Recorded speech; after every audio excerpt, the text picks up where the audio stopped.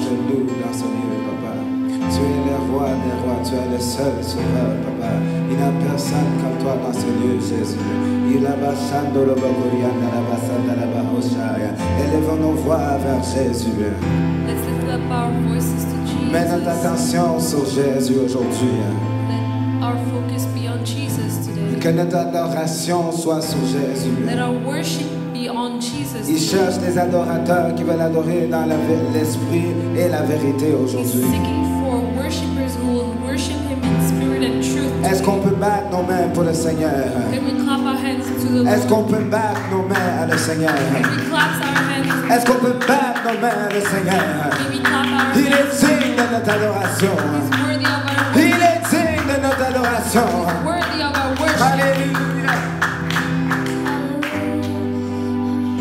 Lift our hands up in this place, hallelujah, Jesus.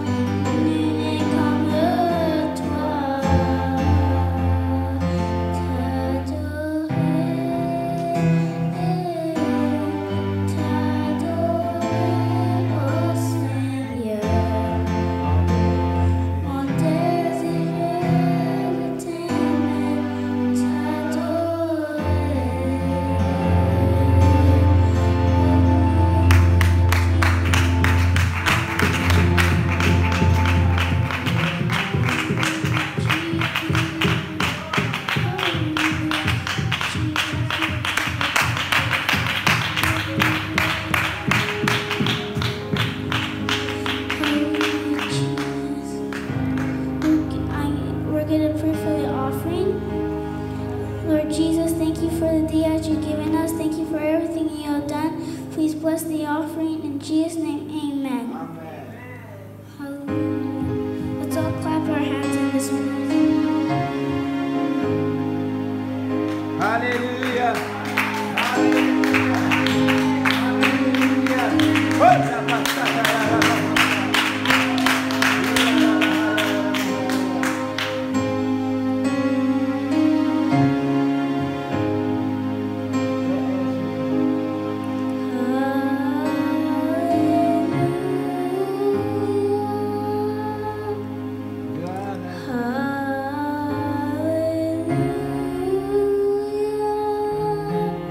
For the Lord God Almighty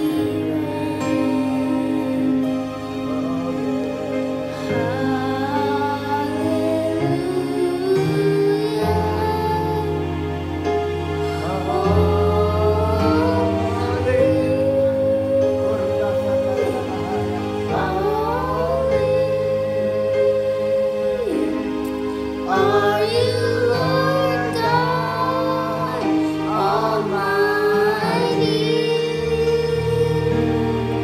Worthy is the Lamb. Worthy is the Lamb. For you are holy. Yes. Holy. Are you Lord God Almighty? Worthy is the Lamb. Worthy is the Lamb. For you are holy.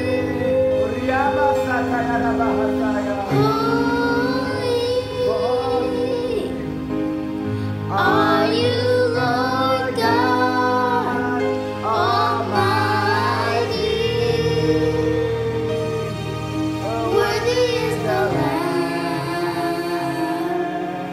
Worthy is the Lamb. Amen.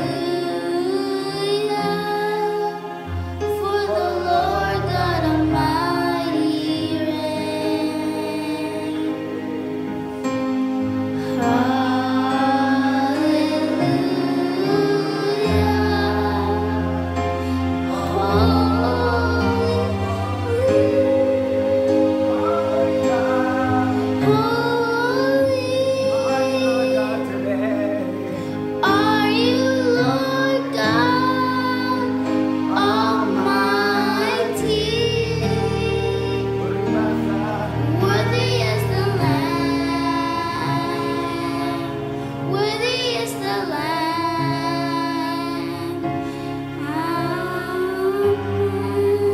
Amen. Let's clap our hands.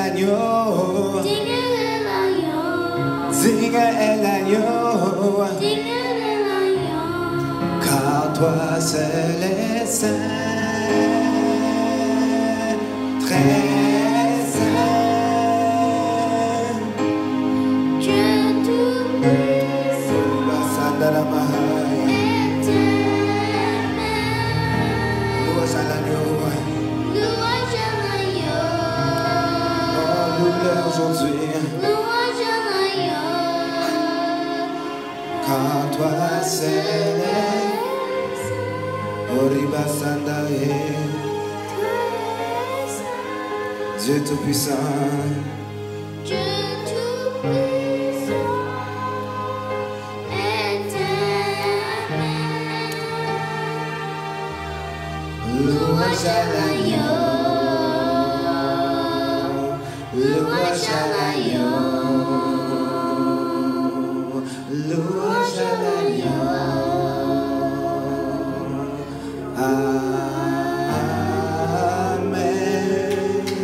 Battons nos mains pour le Seigneur. Clap our hands for the Lord. Alléluia Jésus. Oribasa la bahanda la bahai. Alléluia, alléluia, alléluia. Orimaya la bakosa. Alléluia, acclamez le Seigneur dans ses lieux. Let's clap our hands to the Lord.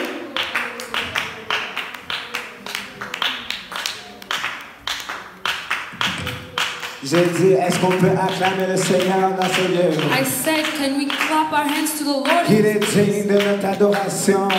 He's worthy Il of est our digne worship. de notre louange. He's worthy of our Béni praise. soit son grand nom aujourd'hui. Blessed be His holy Béni name. soit son grand nom aujourd'hui. Blessed be His Il a holy name. bakarabayo satarabahai. Inarabayo kurabaya satarabahai. Alléluia, alléluia, alléluia. Iroboyondo rabasandarabahai. Alléluia. Le Seigneur est digne de notre adoration aujourd'hui. The Lord is worthy of our worship today. Alléluia, Jésus.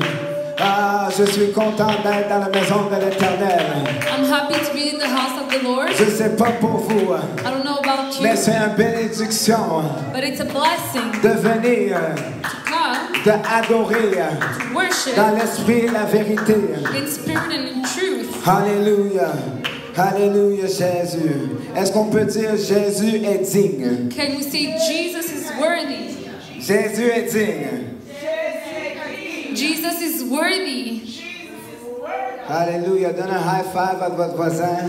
Give a high five to your neighbor Et dis, sois béni. and tell them be blessed.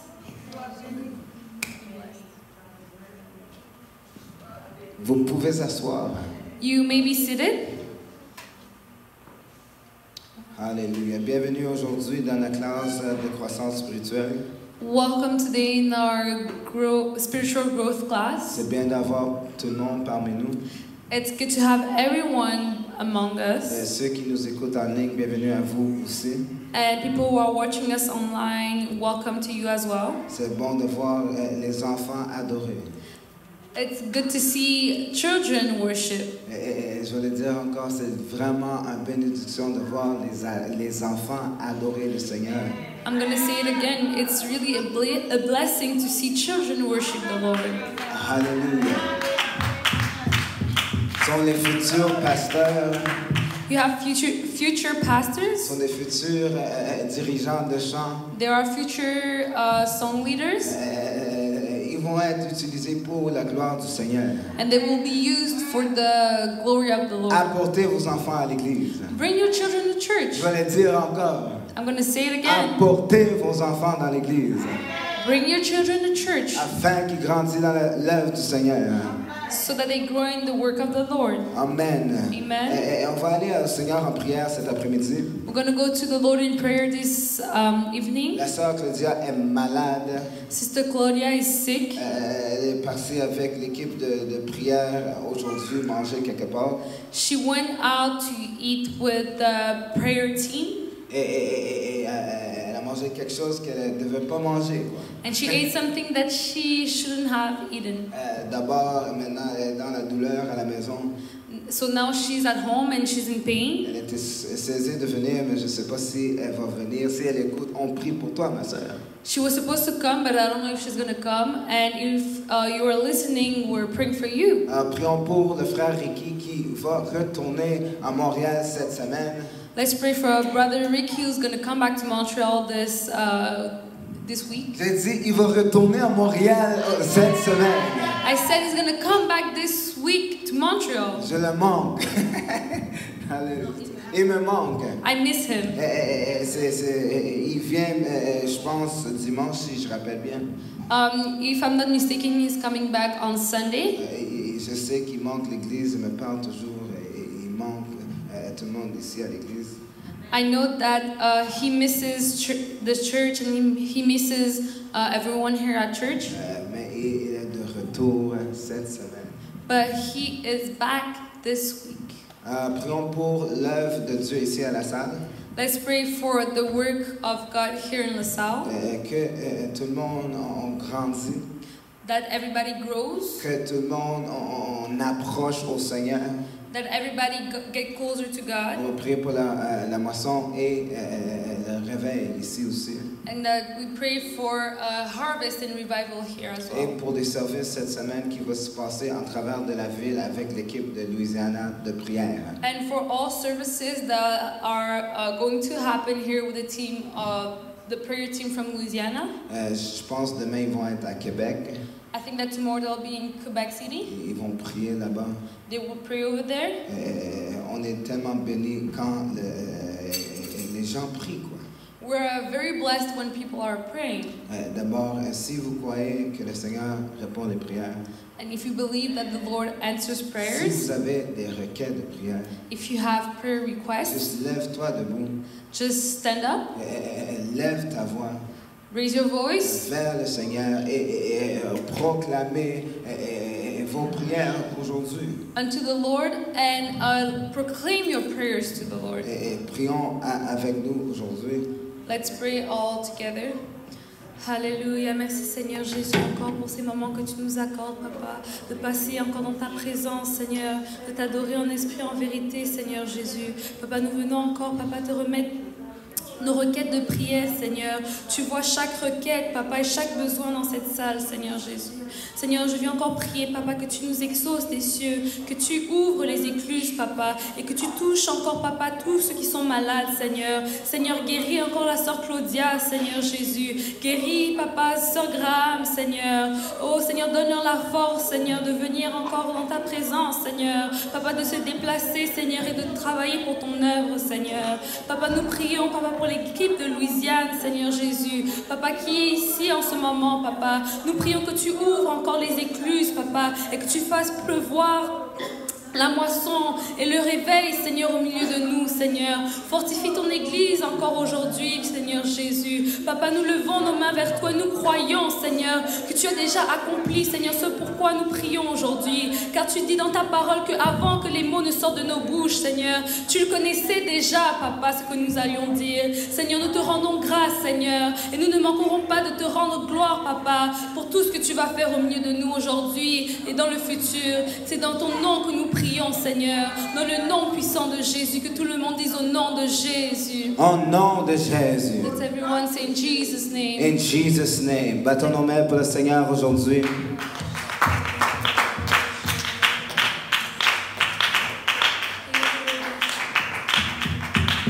Vous pouvez vous asseoir. And you may be seated. Juste rapidement pour quelques petites annonces. Just quickly for quick announcements. Samedi, On Saturday, on va avoir les groupes d'évangélisation avec le frère Conrad qui va se dérouler à Métro Ancrion à 13h30. so we'll have our outreach team that's going to go to Métro Angrignon at 1:30 p.m. On va avoir aussi dimanche avec nous un invité prédicateur. So on Sunday we'll also have guest preachers. Il va prêcher la parole, vous inviter les gens. He's going to preach the word, so invite people. Aussi, mardi soir, la prière. As well, Tuesday night we will have prayer. Jeudi soir, Thursday night, tout le monde dit jeudi soir. let everyone say Thursday night. Ça va avoir la prière ici. We will have prayer here. Ça va pas être un groupe de fraternité. It's not going to be HFG. Ça va pas être une classe de croissance. It's not going to be a growth and leadership class. Mais on va avoir la prière ici pour nous préparer pour le jour après qui est le service d'anniversaire. But we'll have prayer here to prepare ourselves for the next day, which is the anniversary service. Plus de prière, More prayer, more power. Moins de prière, less prayer, less power. Beaucoup de prière. much prayer. Amen. D'abord, on a besoin de prier. Rappelez-vous pour cela cette semaine dans vos prières. So we need to pray, and please just remind yourselves about that in your prayers Chaque this week. jour, prions pour la service. So every day let's pray for the service. Maintenant, on va aller directement dans les leçons de ce soir. So now we'll go directly into tonight's lesson. Comme vous savez, pour les prochaines semaines, And as you know, for the next weeks, le Seigneur est en train de nous étirer. the Lord is stretching us. Et la dernière fois, on a parlé de la sacrifice. So last time we talked about sacrifice. En fait, le lundi avant, on a parlé le pasteur Pablo est venu nous parler de la sainteté. And the Monday, prior Monday, Pastor Pablo came and talked to us about holiness. Et c'était tellement puissant. And it was so powerful. Encore, c'est en ligne sur Facebook. And it's on Facebook. Pour les gens qui sont en train de nous écouter maintenant, And for the people who are listening to us right now, s'il vous plaît, partagez-le avec vos voisins, vos amis, vos bien-aimés en ligne. please share this service with your friends, your neighbor, and other people online. Mais maintenant, Now, ils vont grandir. they will grow. S'ils ont besoin, s'ils aiment le Seigneur, If they love the Lord, ils vont aimer qu'est-ce qu'on va parler à propos. they will love what we'll talk about. Amen. Aussi demain soir, Also, tomorrow night, le pasteur Pablo va avoir un veille de prière à Laval, Pastor Pablo is going to have an overnight prayer meeting in Laval. à son église, et il nous invite pour y aller. at his church and he's inviting us to go. Si vous êtes intéressé de cela, venez me voir. If you are interested in participating in that, come and see Pastor. C'est toutes les annonces pour ce soir. So these are all the announcements for tonight. Lève-nous ensemble dans ce lieu. Let's all stand together in this place. And I'm going to turn into English. We'll turn et il va commencer à parler en anglais. Why? Because the Lord has given me liberty to teach tonight in English. Pourquoi? Parce que le Seigneur lui a donné la liberté de enseigner ce soir en anglais. Normally, I do not teach or preach in English in the South. Normalement, je n'enseigne pas et je n'enseigne pas et je ne prêche pas en anglais à la salle. Because it's something that God is doing in my life. Parce que c'est quelque chose que Dieu est en train de faire dans ma vie. And He gets all the glory and the honor that's due unto it. Et à lui soit toute la gloire par rapport à cela. And basically tonight He has given me liberty to teach you in English. Et donc ce soir, il m'a donné la liberté de vous enseigner en anglais. And I'm grateful for that.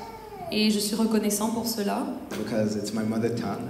Parce que c'est ma langue maternelle. And I find I can easily express myself. Et je peux facilement m'exprimer. Instead of translating words in my mind. Au lieu de traduire des mots dans ma tête. But the Lord is going to help us tonight. Mais le Seigneur va nous aider tous ce soir. How many people are feeling for a challenge? Combien de personnes ici ressentent un défi? How many people feel to be challenged by the Lord? Combien de personnes ici se sentent se sentent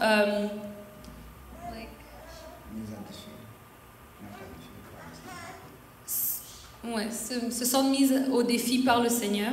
The Lord will put some things into our lives and He will challenge us tonight.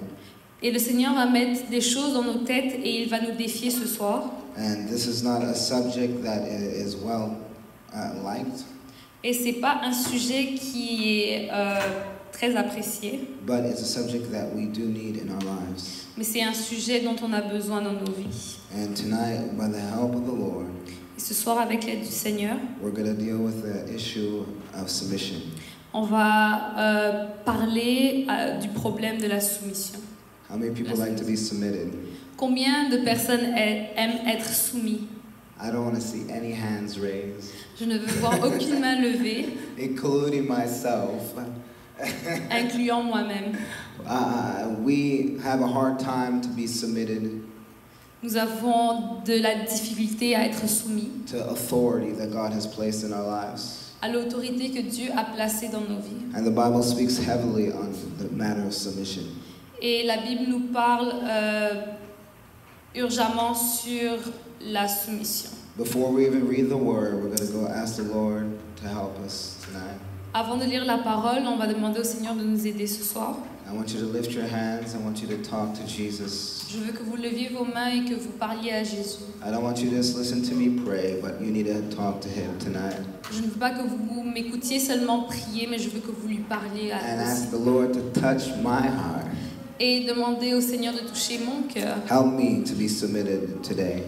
À être soumis, pour l'aider à être soumis aujourd'hui. To your word. À sa parole. Father, by the authority of your word, Jesus, I come against every lying spirit. I come against every human and demonic spirit in this house. I pray right now for the liberty of your word to be taught to us, Jesus. Help us to learn your principles, Father, the word of God today. Father, I pray for every ear that hears my voice. I pray, Lord Jesus, that you will plant a seed deep, profound in our hearts, Father, that we may live for you in a victorious way, Lord Jesus. Father,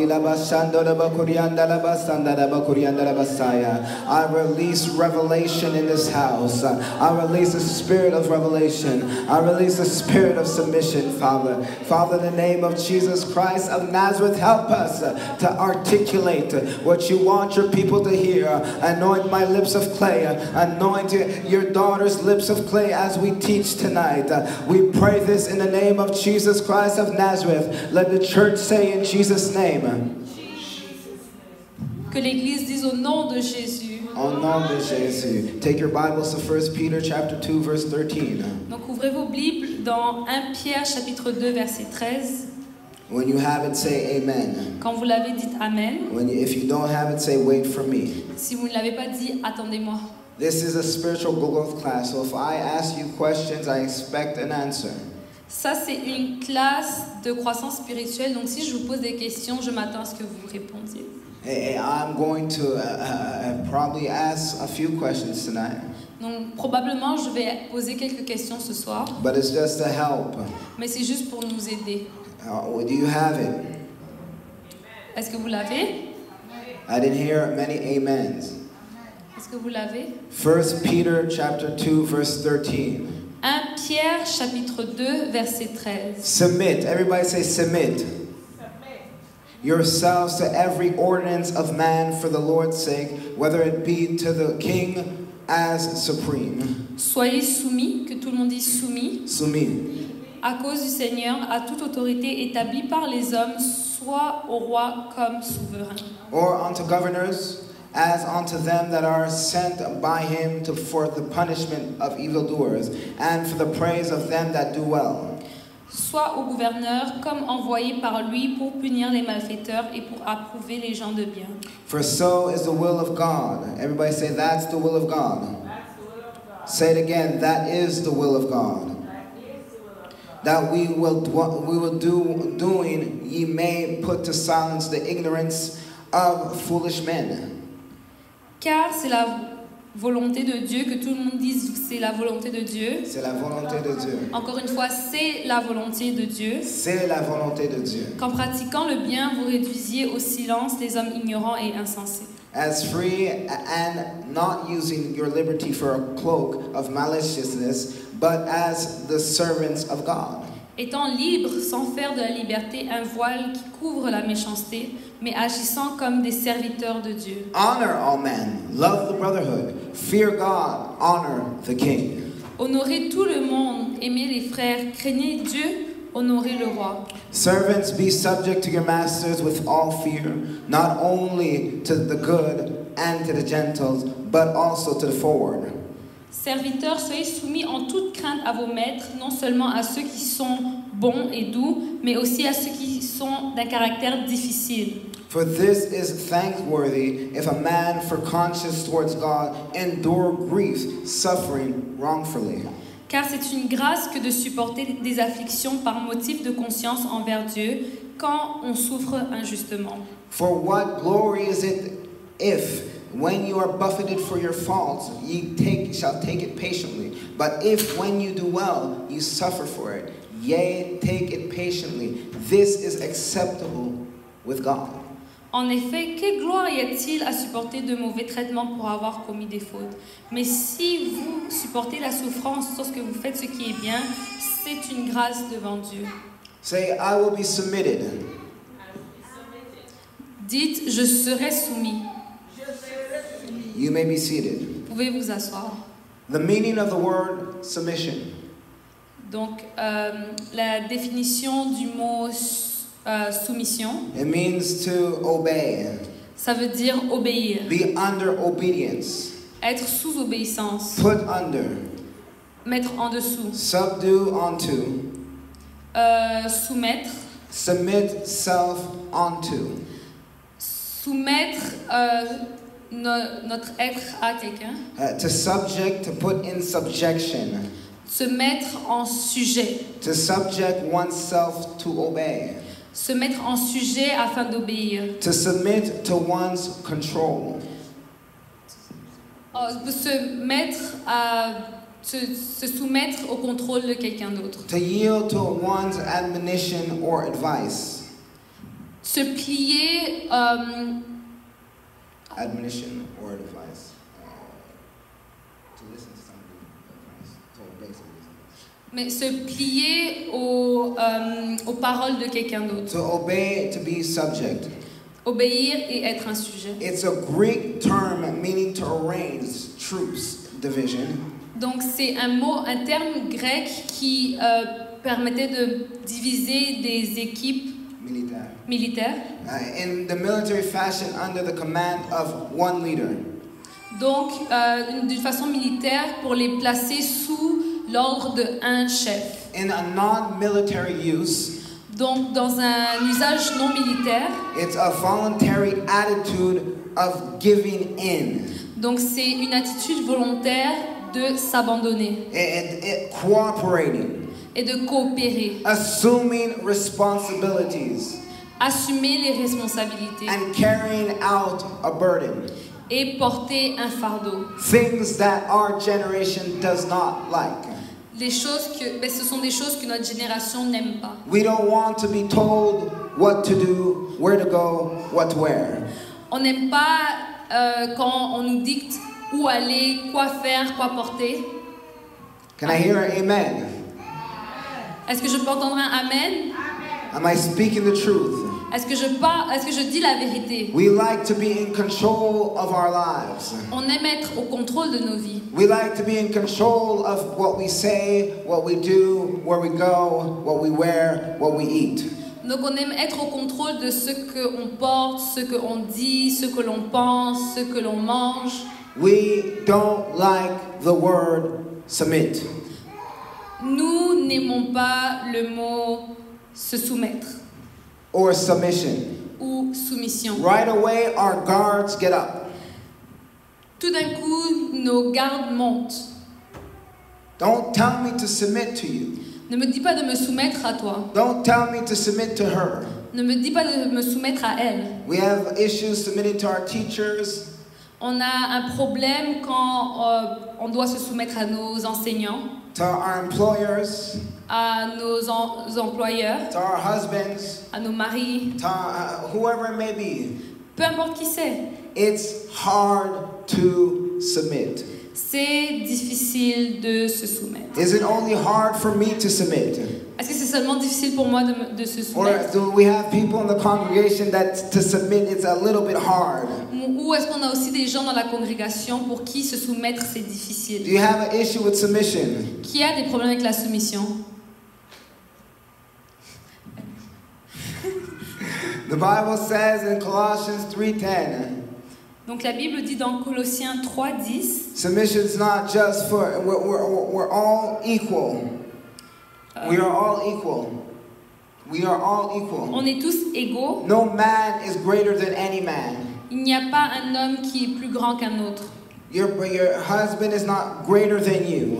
Ton mari n'est pas plus grand ou plus important que Your toi. wife is not greater than you. Ta femme n'est pas plus importante que The toi. pastor is not greater than you. Le pasteur n'est pas plus important que toi. We are all equal in God's eyes. On est tous égaux dans les yeux de Dieu. But we all have different roles and responsibilities. Mais on a tous des rôles différents ainsi que des responsabilités Just différentes. because you submit doesn't mean the person's better than you. Juste parce que tu te soumets, ça ne veut pas dire que l'autre personne est mieux que toi. In Colossians 3:10 it says we have put on a new man, which is renewed in the knowledge after the image of him that created him. Donc Colossiens 3, verset 10 dit « Et ayant revêtu l'homme nouveau qui se renouvelle dans la connaissance selon l'image de celui qui l'a créé. » Whether they're neither be Greek nor Jews, circumcised nor uncircumcision, barbarian, Scythian, bond nor free, but Christ is all in all.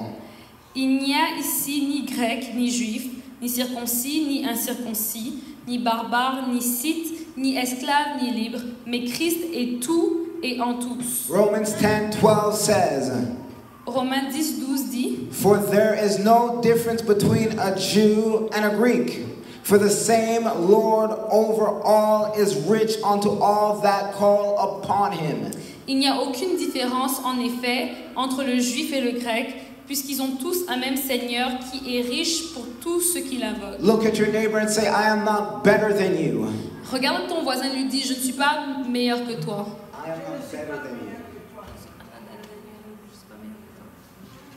There's no greater. Il n'y a pas plus grand. There's only one great, Il y a juste un qui est grand. and his name is Et Jesus. son nom est Jésus. His name is Jesus. Son nom est Jésus. The only person that deserves glory and honor and praise La seule personne qui mérite l'adoration, la louange et la gloire, is Jesus Christ himself. c'est Jésus-Christ seul. So don't look at your brother or your sister or your husband and say you are better or greater than I. Et donc, ne regarde pas à ton frère, ta sœur, à ton mari, ton voisin et lui dire « Oh, tu es mieux que moi.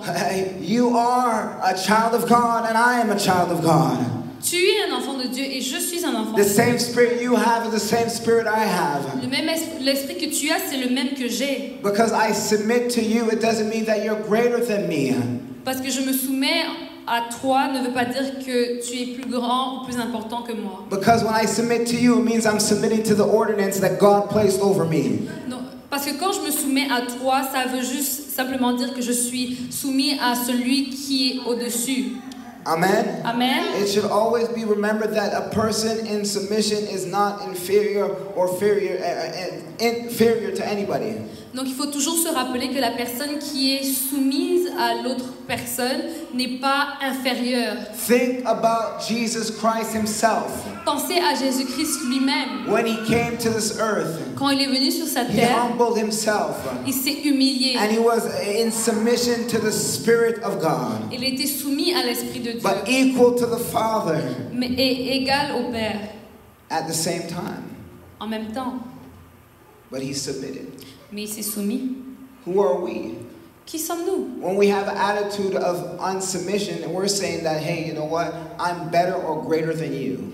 Parce que quand on a ces attitudes d'insoumission, on est en train de passer un message comme quoi, oh, tu sais quoi, je suis plus important et plus grand que toi. I'm not going to submit because I think that I'm better or greater than you. Je ne vais pas me soumettre parce que je pense que je suis plus grand et plus important que toi. I know more. Je sais plus. Why are you going to tell me what to do? Pourquoi est-ce que tu vas me dire quoi faire? Why are you going to tell me where to go? Pourquoi est-ce que tu dois me dire où je dois aller? Why would I have to submit to you? I'm a big person. Pourquoi est-ce que je dois me soumettre à toi? Je suis une grande personne. We all have that way of thinking sometimes. Parfois, on a cette façon de penser. Am I telling the truth? Est-ce que je dis la It's vérité? quiet. C'est silencieux. We all have difficulties in this area. On a tous un problème dans ce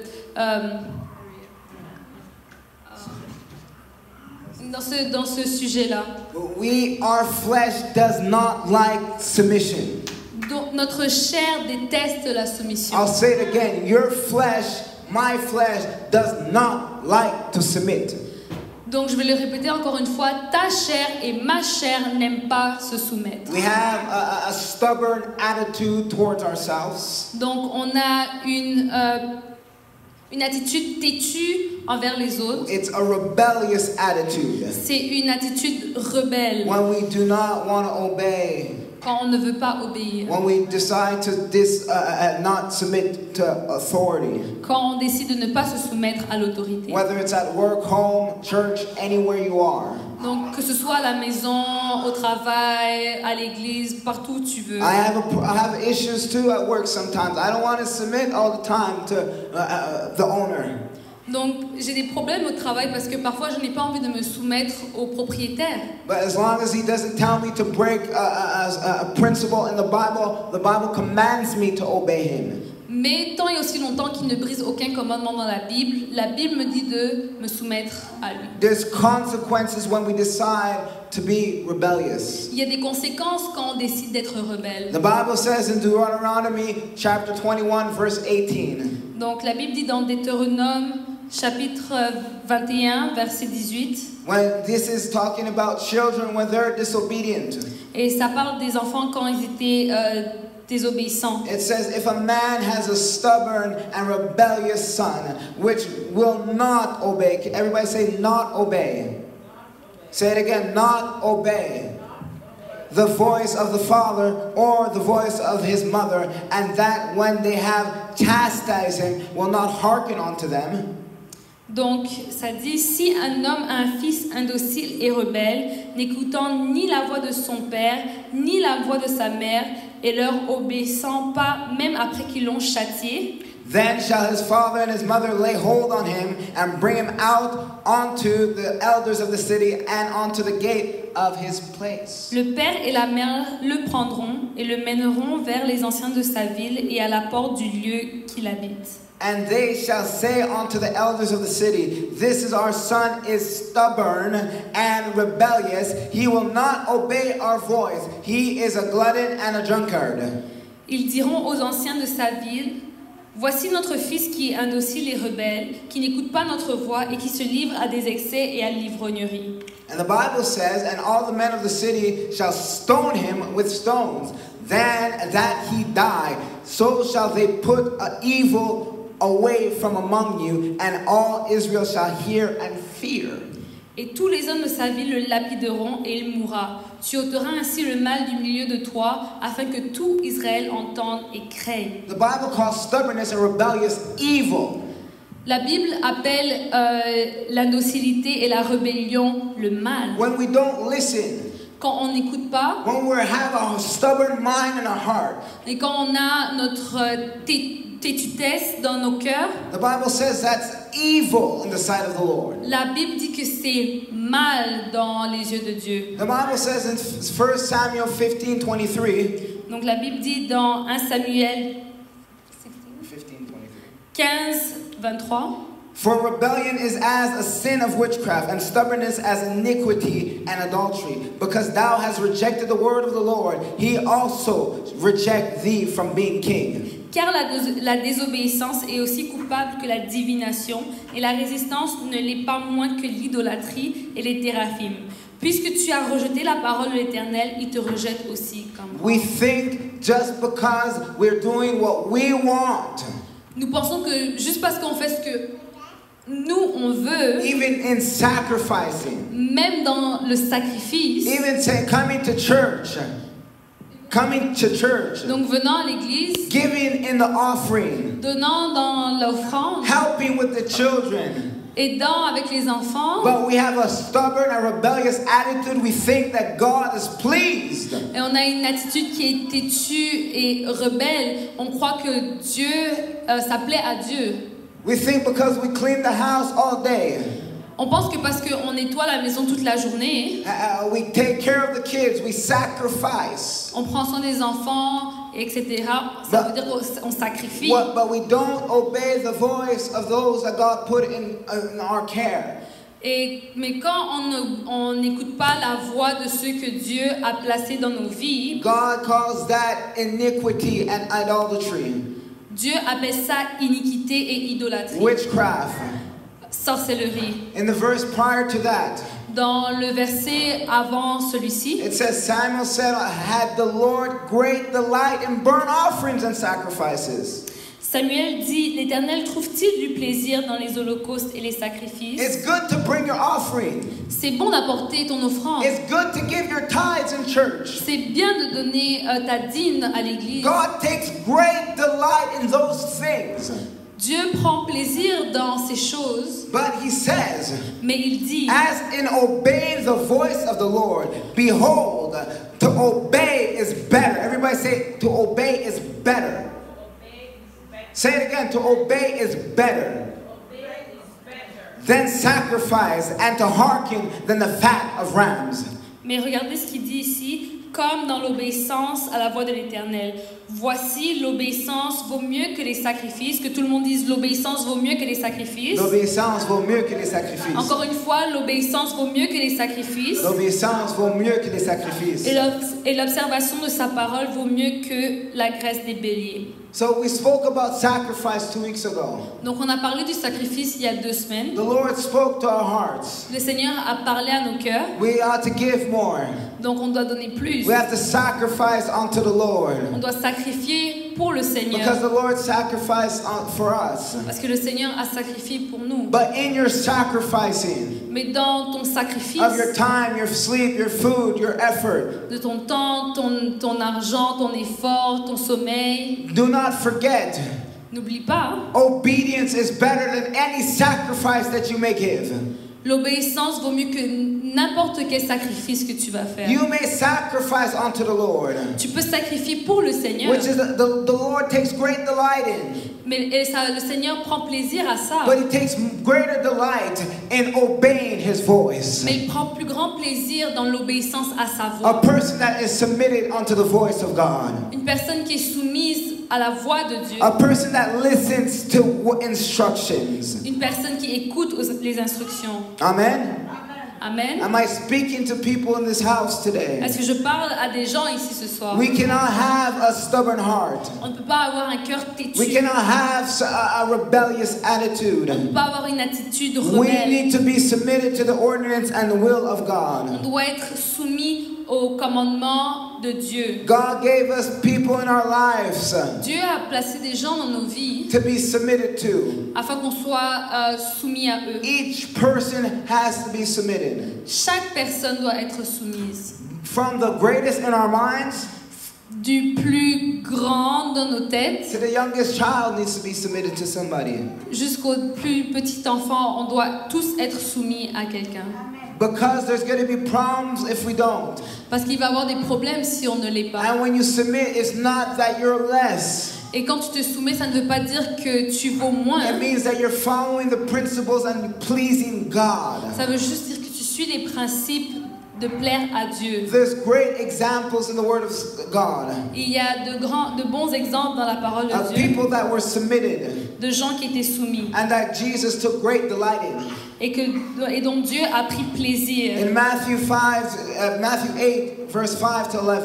Donc dans Matthieu 8, versets 5 à 11, In the Amplified, the Bible says this. dans la version anglaise amplifiée, ça I'll dit: read slowly so she can translate at the same time.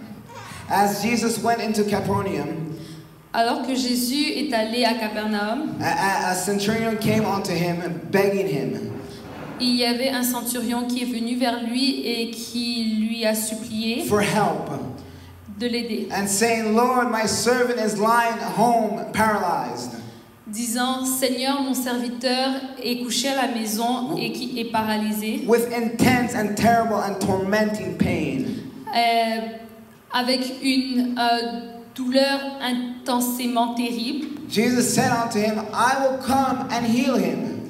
Jésus lui a répondu: Je vais venir et le guérir. But the centurion replied to him, Lord, Mais le centurion lui a répondu: Seigneur, I am not worthy to have you come under my roof. je ne suis pas digne que tu viennes sous mon toit, But only say the word, mais juste parle and my servant will be healed. et mon serviteur sera guéri. Listen to this. Écoutez ça. For I am a man subject to authority. Écoutez ça bien.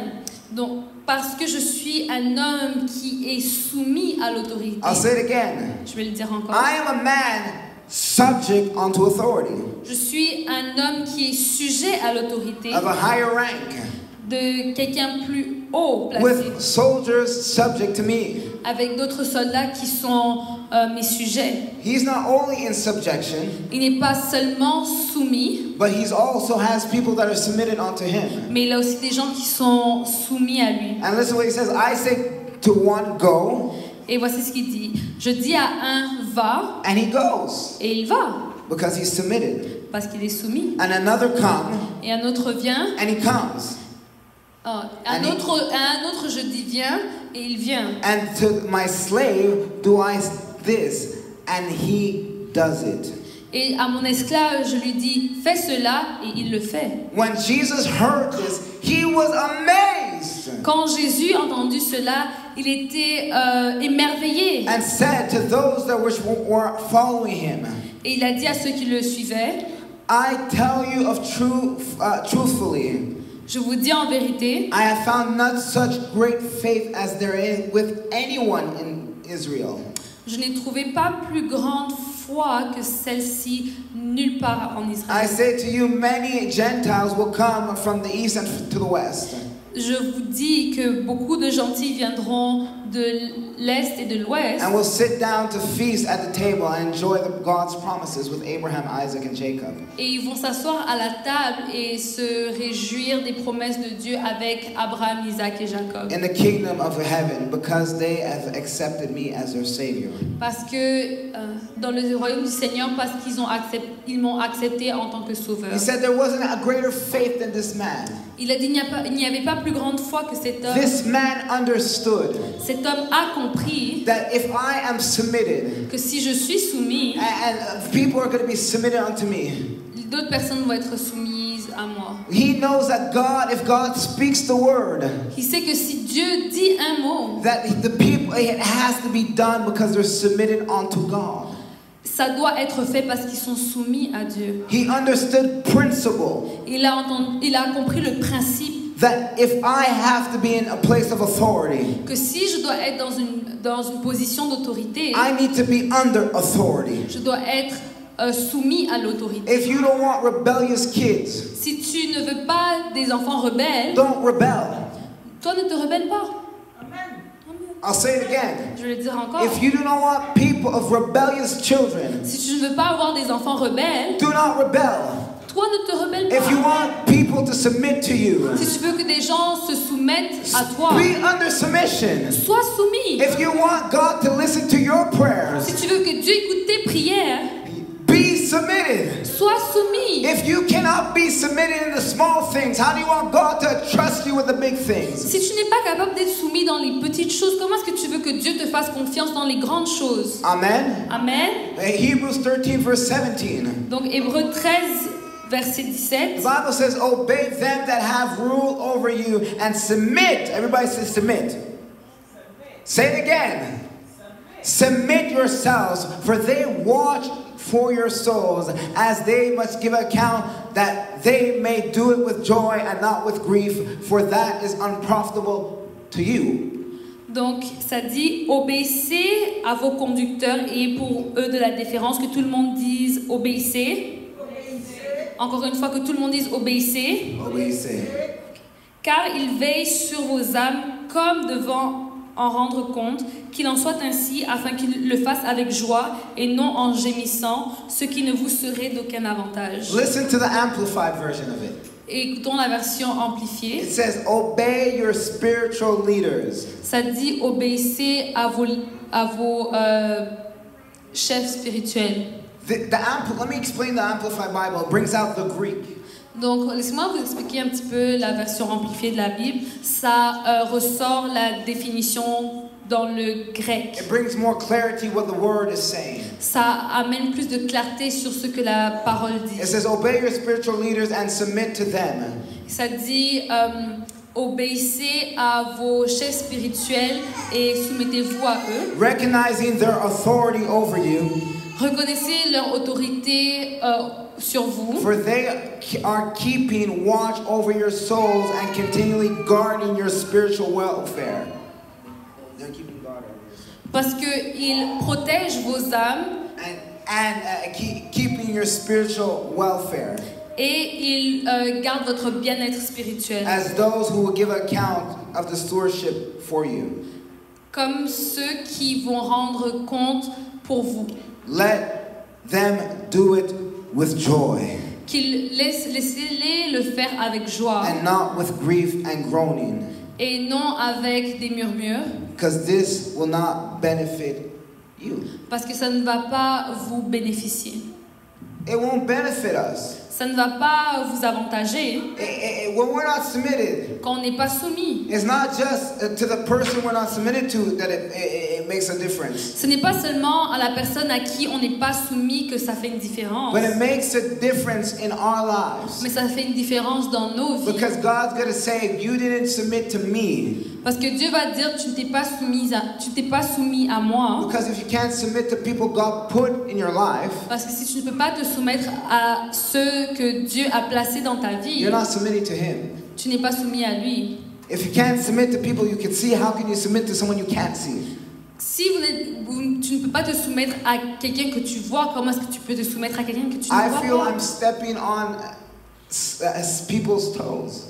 je ressens que je suis en train d'écraser les orteils de certaines personnes. Who am I supposed to submit to? À qui dois-je me soumettre? Who shall I submit to? À qui dois-je me soumettre? Somebody? Anybody? Quelqu'un? Who are you supposed to submit to? À qui est-ce que vous êtes supposé Scream out one person you should be submitted to. soumettre? Dites-moi une personne à qui vous devez... un exemple de quelqu'un à qui vous devez vous soumettre. God. That's it. Who else? Our leaders. Nos dirigeants. Who else? Qui d'autre? Les polices. Who else? Our boss. Nos employeurs. Who else? Qui d'autre? To our husbands. Who else? Qui d'autre? À nos parents. Amen. To our parents. We're going to see what the Bible says who we should submit to. Et on va juste regarder à ce que la Bible dit par rapport à qui devons-nous nous soumettre. The Bible says in 1 Peter chapter 2 verse 18 and 20 in the Amplified. Donc la Bible dit dans 1 Pierre chapitre 2 versets 18 à 20 In the Amplified. dans la version amplifiée. Servants, be subjective to your masters. Serviteurs, soyez soumis à vos maîtres With all proper respect. en toute crainte, Not only to those that are good and kind. non seulement à ceux qui sont bons et doux, Listen to this part. But also to those who are unreasonable. mais aussi à ceux qui sont irraisonnables. I don't think you heard that. Je pense que vous ne l'avez pas entendu. It just said submit to your masters, Ça ne dit pas seulement soumettez-vous à vos maîtres, which is our employers, our bosses. qui sont nos employeurs, nos superviseurs. Not only if they're good and kind. Pas seulement quand ils sont doux et gentils. When I read this, I was like, what? Quand j'ai lu, j'étais comme quoi?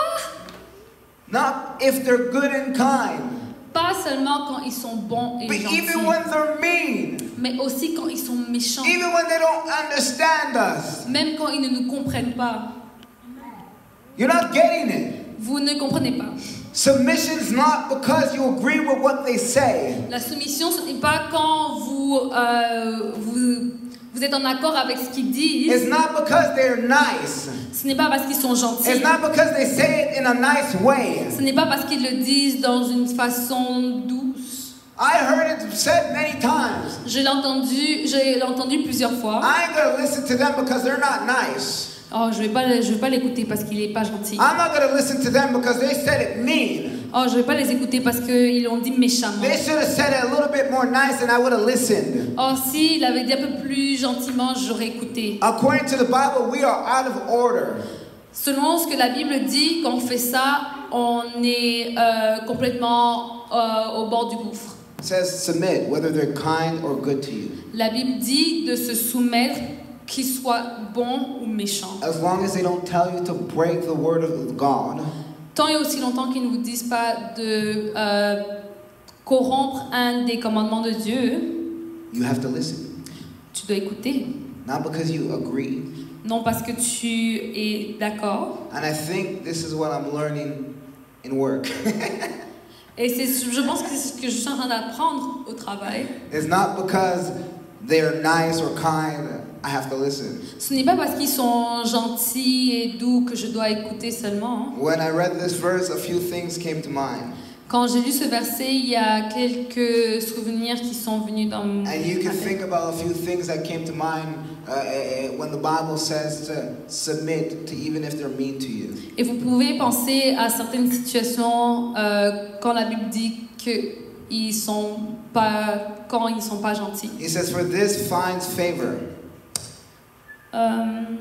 Parce que il dit, It finds favor, this translation. il trouve grâce et If a faveur. person endures to sorrow and suffering, Donc si quelqu'un endure la souffrance unjustly because of an awareness of the will of God, injustement parce que of the will of God, because they're aware of the will of God. ok, parce qu'ils sont conscients de la volonté de Dieu. After all of the kind of credit is there if? What kind of credit is there? Oh, quel avantage avez-vous When you do wrong, you are punished for it. et que vous faites, parce que quand vous faites mal, vous êtes puni pour ça. You endure it patiently. Donc vous l'endurez parce que c'est juste. But if when you do right and patiently bear undeserved suffering, Donc si vous mais si vous faites bien et que vous êtes traité injustement, this finds favor with God. ça vous obtenez la faveur de Dieu. If your employer is being mean to you, Si votre employeur est méchant and envers because vous you know the word of God et parce que tu connais la parole de Dieu and you submit under their authority, et que tu te soumets à leur autorité, you find favor with God. tu as de la faveur dans les yeux de Dieu. You didn't hear that. Tu n'as pas écouté. How many people want favor? Combien de personnes veulent la How many faveur de people Dieu? want favor from God? Combien de personnes veulent la faveur de Dieu? Unmerited favor. La faveur non méritée. When we decide to just follow the will of God Est-ce qu'on peut décider de juste suivre la volonté de Dieu and submit to the principles of God, et se soumettre aux principes de Dieu? then we will find blessing in it. Et après, on va trouver des bénédictions. God will bless you. Dieu va te bénir. God will guide you Dieu va te guider. because you decided to follow and obey God. Parce que tu as décidé de suivre et d'obéir à Dieu. Think about Jacob. Pense à Jacob. That was unjustly changed his ways several times. Injustement, plusieurs fois, on lui a... Oh, on a changé son salaire. Plusieurs fois, Many injustement. times. Plusieurs fois. But God blessed him in the end of it. Mais Dieu l'a béni à la fin. He continued to submit. Il a continué à se soumettre. He was tricked to marry the ugly older sister. Et on l'a piégé en le faisant épouser la grande sœur qui était pas belle. But he submitted to that. Mais il s'est quand même soumis à He ça. still took her as wife. Il l'a quand même prise en tant que femme. And he still worked for the unjustly. Et il a continué à travailler injustement. But if you read the story, Mais si tu lis l'histoire, God blessed him with more than what his uncle had. Dieu l'a béni avec plus que ce que son oncle avait. God blessed him with the wife he wanted Dieu l'a béni avec la femme qu'il voulait. because he stayed submitted. Parce qu'il est resté soumis. He stayed submitted. Il est resté soumis. Joseph stayed submitted in prison. Joseph est resté soumis en prison. He stayed submitted when his brothers sold him. Il est resté soumis même quand ses frères l'ont vendu. He stayed submitted when he was accused of rape. Il a été soumis même quand il a été accusé de And the viol. Bible keeps saying God was with him. Mais la Bible dit que Dieu était toujours avec And lui. at the end of Joseph's life, Joseph was the head of Egypt. Et à la fin de la vie de Joseph, on voit que Joseph était un des chefs de l'Égypte. Endure a bit of suffering, church. Endure un peu de souffrance, Église. Endure a little bit of suffering in your unjust submission. Endure un peu de souffrance dans ta soumission qui est injuste. And God will elevate you. Et Dieu va t'élever. God will bless you. Dieu va te bénir. Because you know you're doing it because of Him. Parce que tu sais que tu le fais à cause de lui. You're not submitting because you like it. You're submitting because you're in love with Jesus. Tu n'es pas soumis parce que tu aimes la soumission, mais parce que tu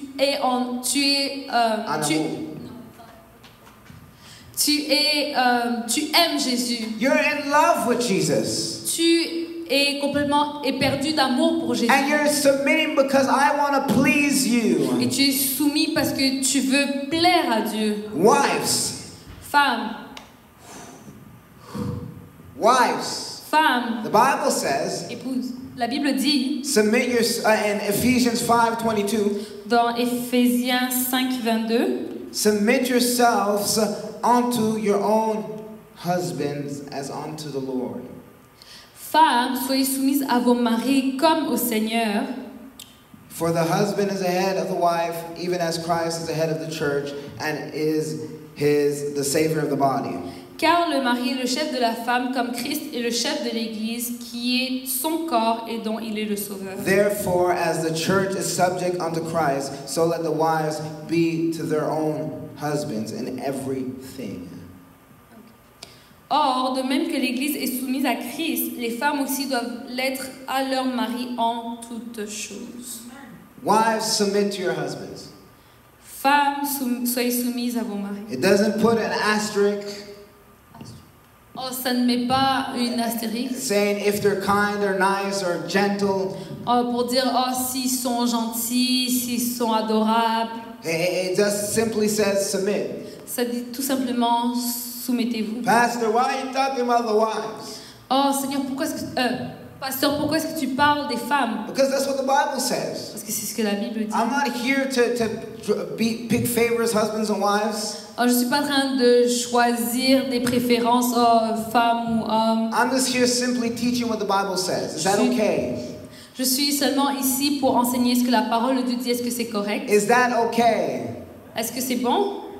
The Bible says that we have to submit. La Bible dit qu'on doit être soumis. I know men, and we can be jerks at times. Je sais que nous les hommes on peut être des idiots. But like the Bible says, when you submit, you're doing it in favor of God. Mais la Bible dit que quand tu es soumise, tu as de la faveur, tu as faveur aux yeux de Dieu. And husbands, Marie, we think that we can get away with just that verse in Ephesians 5:22. on pense qu'on peut s'échapper avec ce verset Éphésiens 5:22. But if you read the verse just prior to that, Mais si tu lis le verset qui vient juste avant, it says submitting yourselves one to another. ça nous dit de nous soumettre les uns aux autres. So it's not just the wife that needs to be submissive. Donc ce n'est pas seulement la femme ou l'épouse qui doit être soumise, But we should submit in one another in the fear of God. mais on doit se soumettre les uns aux autres dans la crainte de Dieu. Amen? Amen. So it doesn't mean that you have to be a jerk husband. Donc, Marie, ça ne veut pas dire que tu peux être un idiot. Because there's a verse that says, love your wife like Christ loved the church and gave his life for it. Parce que le verset juste après dit, Marie, aimez vos femmes comme Christ a aimé l'Église et s'est livré lui-même pour elle. So therefore, husbands, that's a greater commandment than to submit. Donc, pour les maris, ça c'est un commandement plus grand que de se soumettre. Because submission Parce que la soumission, is just following what somebody says. c'est juste suivre ce que quelqu'un dit. But be in love like Christ loved the church, as a sacrificial love. Mais aimer quelqu'un comme Christ a aimé l'Église, donc ça veut dire d'un amour sacrificiel. That means it's not always my will. Donc ça veut dire que ce n'est pas toujours ma volonté. It's to please the bride. Mais c'est de faire plaisir à l'épouse. All the women say amen. Que toutes les femmes disent Amen. Amen. All the women say amen. Que toutes les femmes disent Amen. Amen. So it's not just submitting to your husband. Donc ce n'est pas juste être soumise à ton mari. Your husband is not greater than you and you're not greater than your husband. Ton mari n'est pas plus important ou plus grand que toi et vice-versa. Children! Les enfants. How many people here are children of somebody? A child of somebody? Combien de personnes ici est un enfant? We're all children of somebody, actually. Bon, on est tous des enfants de quelqu'un. The Bible doesn't say little kids, La Bible ne dit pas petit enfant, but it says children, obey your parents in all things. mais elle dit enfants, obéissez à vos parents en toutes choses. It says children, obey your parents in all things. Ça dit enfants, obéissez à vos parents As en long toutes as your choses. parents is not telling you to break any word of God, you ought to obey them.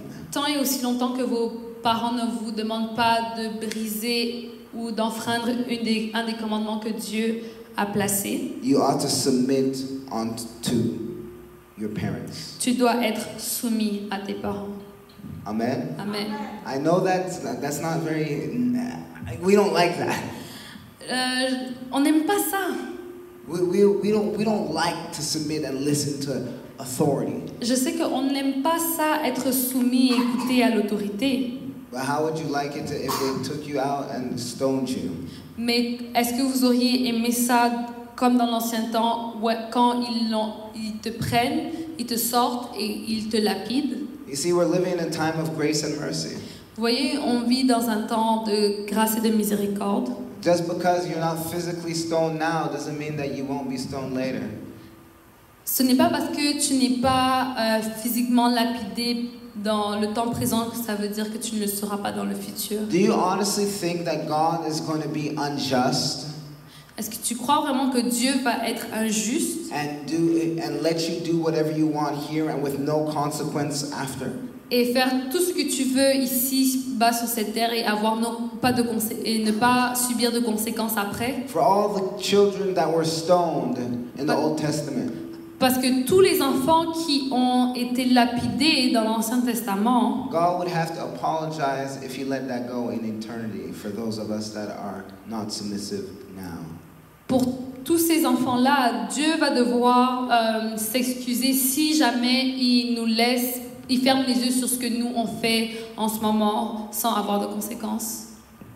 I'm telling you, when we leave from this world to the next world, Donc quand on quitte ce monde pour le prochain, we're going to be surprised. on sera surpris. Many people are going to be extremely surprised.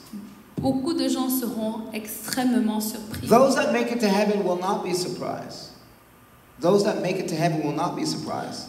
Pour ceux qui vont arriver au ciel, ils ne seront pas surpris. I remember a pastor by the name of came to Saint Laurent.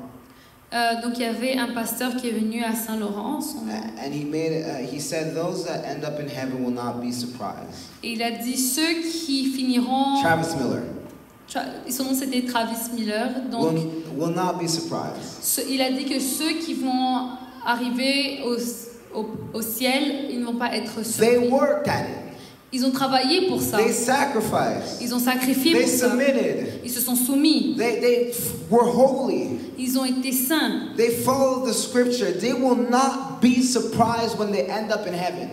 Donc ils se sont préparés pour cela. Donc ils ne seront pas surpris quand ils seront au ciel. They'll wake up and be like, "Wow, how beautiful it is." Ils ne vont pas se réveiller et dire oh wow comme c'est beau. But they will not be surprised that they made it. Mais ils ne vont pas être surpris de comment ils ont fait pour y arriver. But those that end up in hell are going to be shocked. Mais ceux qui vont finir en enfer vont être choqués. Because it's going to be those of us that kept things inside of our hearts. Mais ce seront les gens, ce seront ceux parmi nous qui ont gardé des choses dans leur cœur. Those people that you see every Sunday. I went to church every Sunday and I ended up in hell. Et ça, c'est des gens que vous voyez chaque dimanche. Et là, c'est comme, oh, mais j'allais à l'église chaque dimanche. Comment ça, je suis en enfer?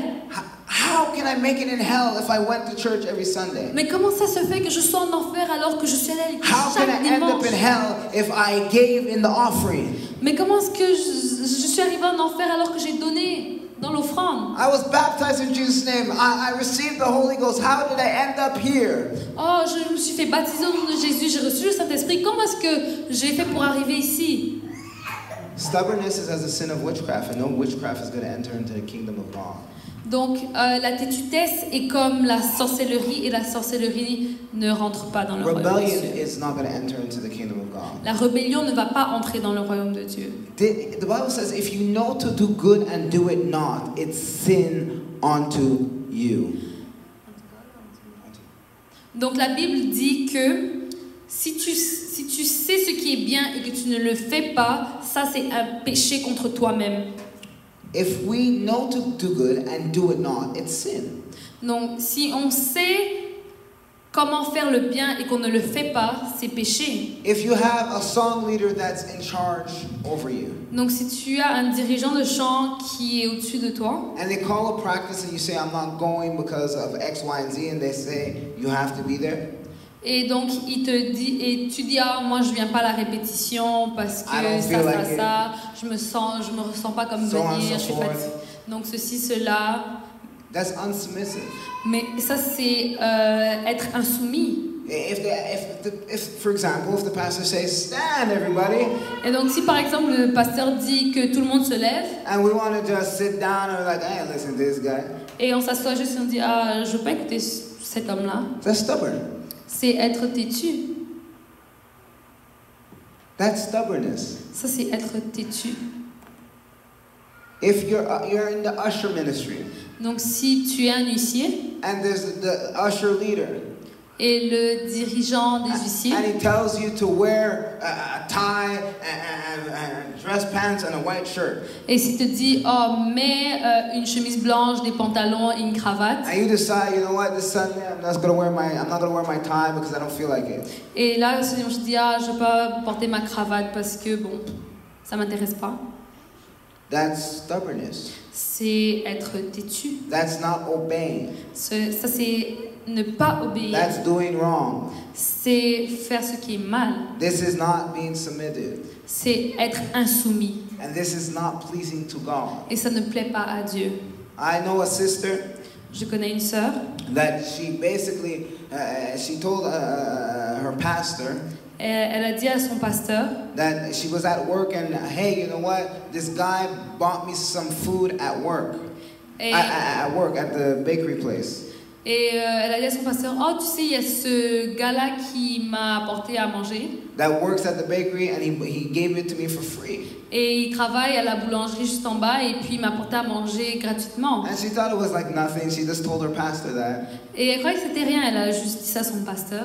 And then her pastor said, never go back there again. Et son pasteur lui a dit, ne retourne plus jamais là-bas. She didn't understand. She's like, but God just brought me food for free. Elle n'a pas compris, elle était comme, mais ce gars-là m'a juste apporté de la nourriture gratuitement. He didn't give her any reason. He just said, don't go back there. Mais le pasteur ne lui a donné aucune raison, il lui a juste dit, ne retourne plus jamais là-bas. Do you think the sister rebelled and didn't do it? Est-ce que vous pensez que la sœur s'est rebellée et ne l'a pas fait? Do you think she went back the next day and went to get something else from that place? Et est-ce que vous pensez qu'elle est retournée à la boulangerie, elle a acheté quelque chose? She never went back there again. Elle n'est plus jamais retournée She là-bas. doesn't understand the reason. Elle n'a pas compris la raison. She doesn't understand why he told her not to go back there. Elle ne comprend pas pourquoi il lui a dit de ne pas retourner là-bas. But she knows a principle of the Word of God, and that's submission, to be submitted. Mais elle a compris un principe de la parole de Dieu qui est la soumission. Amen. Amen. We don't have all the reasons. On n'a pas toutes les raisons. And sometimes God will put you to test. Et parfois Dieu va te mettre à l'épreuve. Whether it's at work, Que ce soit au travail, whether it's at school, que ce soit à l'école, whether it's at church, que ce soit à l'église. He will tell people that's over you Il va dire aux gens qui sont au-dessus de toi to tell you something completely ridiculous just to see what you would do. de vous dire quelque chose qui est complètement ridicule pour voir votre réaction. I have my own personal stories. J'ai un petit témoignage personnel. Even when I was under another pastor's ministry, Et même quand j'étais sous le ministère d'un autre pasteur and I was teaching Bible studies, et j'enseignais des études bibliques and he had a conference that he was holding. et il avait une conférence qu'il organisait. I didn't want to go to the conference. Je ne voulais pas aller à la conférence. I wanted to teach the Bible study. Je voulais enseigner l'étude biblique. How many people think teaching Bible study is important? Raise your hand. Combien de personnes ici pensent qu'enseigner une étude biblique est important? It's important. C'est important. It's the lost. C'est des gens perdus. God commanded us to go and teach all nations. Dieu nous commande d'aller enseigner à toutes les nations. So I told the pastor kindly, I have a Bible study. Et j'ai dit au pasteur gentiment, mais pasteur, j'ai une étude biblique. I don't want to go to the conference. Je ne veux pas aller à la conférence. The pastor told me, cancel your Bible study and come to the conference.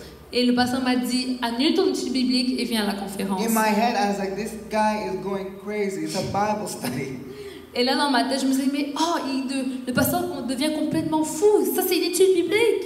I don't want to go to the conference. I don't need the conference. This is a soul. Je n'ai pas besoin d'aller à la conférence. Je ne veux pas aller à la conférence. Ça, c'est une âme. Do you know I listened to the man of God? Mais vous savez quoi? J'ai écouté à l'homme de Dieu. I submitted to his thought process. Je me suis soumis à sa façon de penser. And I canceled the Bible study, I went. Donc j'ai annulé l'étude biblique et j'y suis allée. And the Lord spoke to me in that service. Et le Seigneur m'a parlé pendant le service. I was blessed tremendously in that service. J'ai été bénie abondamment dans ce service. Because I submitted to the man of God. Parce que je me suis soumis à l'homme de Dieu. I still have to submit. Je dois toujours me soumettre. I'm a grown man. I'm 34 years old. Je suis un grand homme. J'ai 34 ans. Yeah, 34. 34. I have 6 kids. J'ai 6 enfants. I'm married. Je suis mariée. I pay my own rent. Je paye mon propre loyer. I have my own car. J'ai ma propre voiture. I work for my money. Je travaille pour l'argent que je gagne. Why in the world do I have to submit to anybody? Pourquoi est-ce que je dois me soumettre à qui que ce soit? Because the word of God commands me to. Parce que la parole de Dieu me le commande. How many people remember the heat wave we had a few weeks ago? Combien de personnes se rappellent de la vague de chaleur ou de We had a qu'on few weeks avait ago. il y a quelques It semaines? was so hot. Il faisait tellement chaud, 45, 47 degrees. 45, 47 degrés. I'm a grown man. Je suis un grand homme. I went to my pastor. Je suis allée voir mon pasteur. Yes, I have a pastor that I submit to. Oui, j'ai un pasteur à qui je me soumets. I said, Pastor, Sunday's going to be hot. Et là, je lui ai dit, pasteur, dimanche, il va faire chaud. Can I please wear a bahong? Est-ce que je peux porter un barong? Because it's hot. Parce qu'il fait chaud. He looked at me. Il m'a regardé. He said, no, you're going to wear what we wear. Il a dit, non, tu vas porter ce que nous, on porte. I could have did one or two things. J'aurais pu faire une ou deux choses. Not listen and wear it anyways. Ne pas écouter et le porter quand même. I'm a grown man. Je suis un grand I homme. pay my own bills. Je paye mes factures. He doesn't live with me. Il ne vit pas avec moi. I live on my own. I have my wife. Je vis tout seul avec ma femme et mes enfants. I could go home and put on the shirt if I want to put on the shirt. Je peux aller chez moi et mettre un t-shirt si je veux mettre un t-shirt. Or I could listen to the man of God and submit to what he said. Ou je peux me soumettre à l'homme de Dieu et à ce qu'il m'a dit de faire. And I decided to follow what the Bible says and submit myself. Mais j'ai décidé de suivre ce que la Bible m'ordonne et de me soumettre. And wear a suit. Et porter Wear a shirt and a tie when it was 45 degrees weather. et donc j'ai porté un costume avec une chemise, cravate quand il faisait 45. And I sweated that Sunday. Et j'ai tellement transpiré ce dimanche-là. And I was miserable wearing the suit. Je me sentais misérable quand je portais ce costume. But I obeyed the man of God in my life. Mais j'ai obéi à l'homme de Dieu qui And I l'a kept placé the dans ma vie. anointing of God in my life. Et ça a gardé l'onction de Dieu dans ma vie. And you know, from that time, I got 3 words of God from 3 different people, and they were all the same thing. Et à partir de ce moment-là, j'ai eu 3 différents messages de la part de Dieu sur 3 choses complémentaires. And throughout 3 different people told me it. Et c'est 3 personnes différentes qui sont All venues about the me anointing parler of God on my life. à propos de l'onction de Dieu All dans ma about vie. reaching a different dimension in the spirit. Et à propos d'atteindre d'autres niveaux spirituels. And I believe if I would have just did what I wanted to do and put the bahon on, I would have been cursed. Et je crois fortement que si j'avais voulu faire ce que je voulais faire, là j'allais être maudit. We need to be submitted. On doit être soumis. We need submitted people in the church. On a besoin de personnes soumises dans l'église. You need to be accountable to somebody. Tu dois rendre des comptes à quelqu'un. Everybody in this house needs to be submitted. Tout le monde ici parmi nous doit être soumis. I have to be submitted to my parents, my mom, my dad. Je dois être soumis à mes parents, à mon père et à ma I mère. have to be submitted to my pastor. Je dois être soumis à mon pasteur. I have to be submitted to even men of God. If I go to another church, I submit myself unto the pastor's authority. Et si je vais dans une autre église, je vais me soumettre aussi à l'autorité du pasteur. I have to be submitted to my teachers, Je dois être soumis à mes enseignants, to ministry leaders, aux dirigeants de ministère, employers. à mon employeur. We need to be submitted to have the blessing of God in our lives. On doit être soumis pour avoir les bénédictions de Dieu dans nos vies. It's unprofitable for you.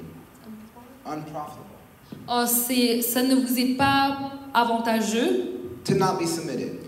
de ne pas être soumis. How many people want to be blessed? Combien de personnes ici veulent être bénies? How many people want the favor of God that's in your life? Combien de personnes ici veulent la faveur de Dieu dans leur vie? Do you want people to submit when you're in a place of authority and leadership? Est-ce que tu veux que les gens soient soumis envers toi quand tu es dans une position d'autorité? I believe this. Moi, je crois ceci. The reason why some of you guys are staying in the same level in leadership Je crois que la raison pour laquelle certains d'entre vous, vous restez à la même place quand vous êtes dans votre position d'autorité, and your kids are not listening to you, tes enfants ne t'écoutent pas, you have a hard time advancing in work, tu as de la difficulté à avancer au travail, is because you have a problem with submission.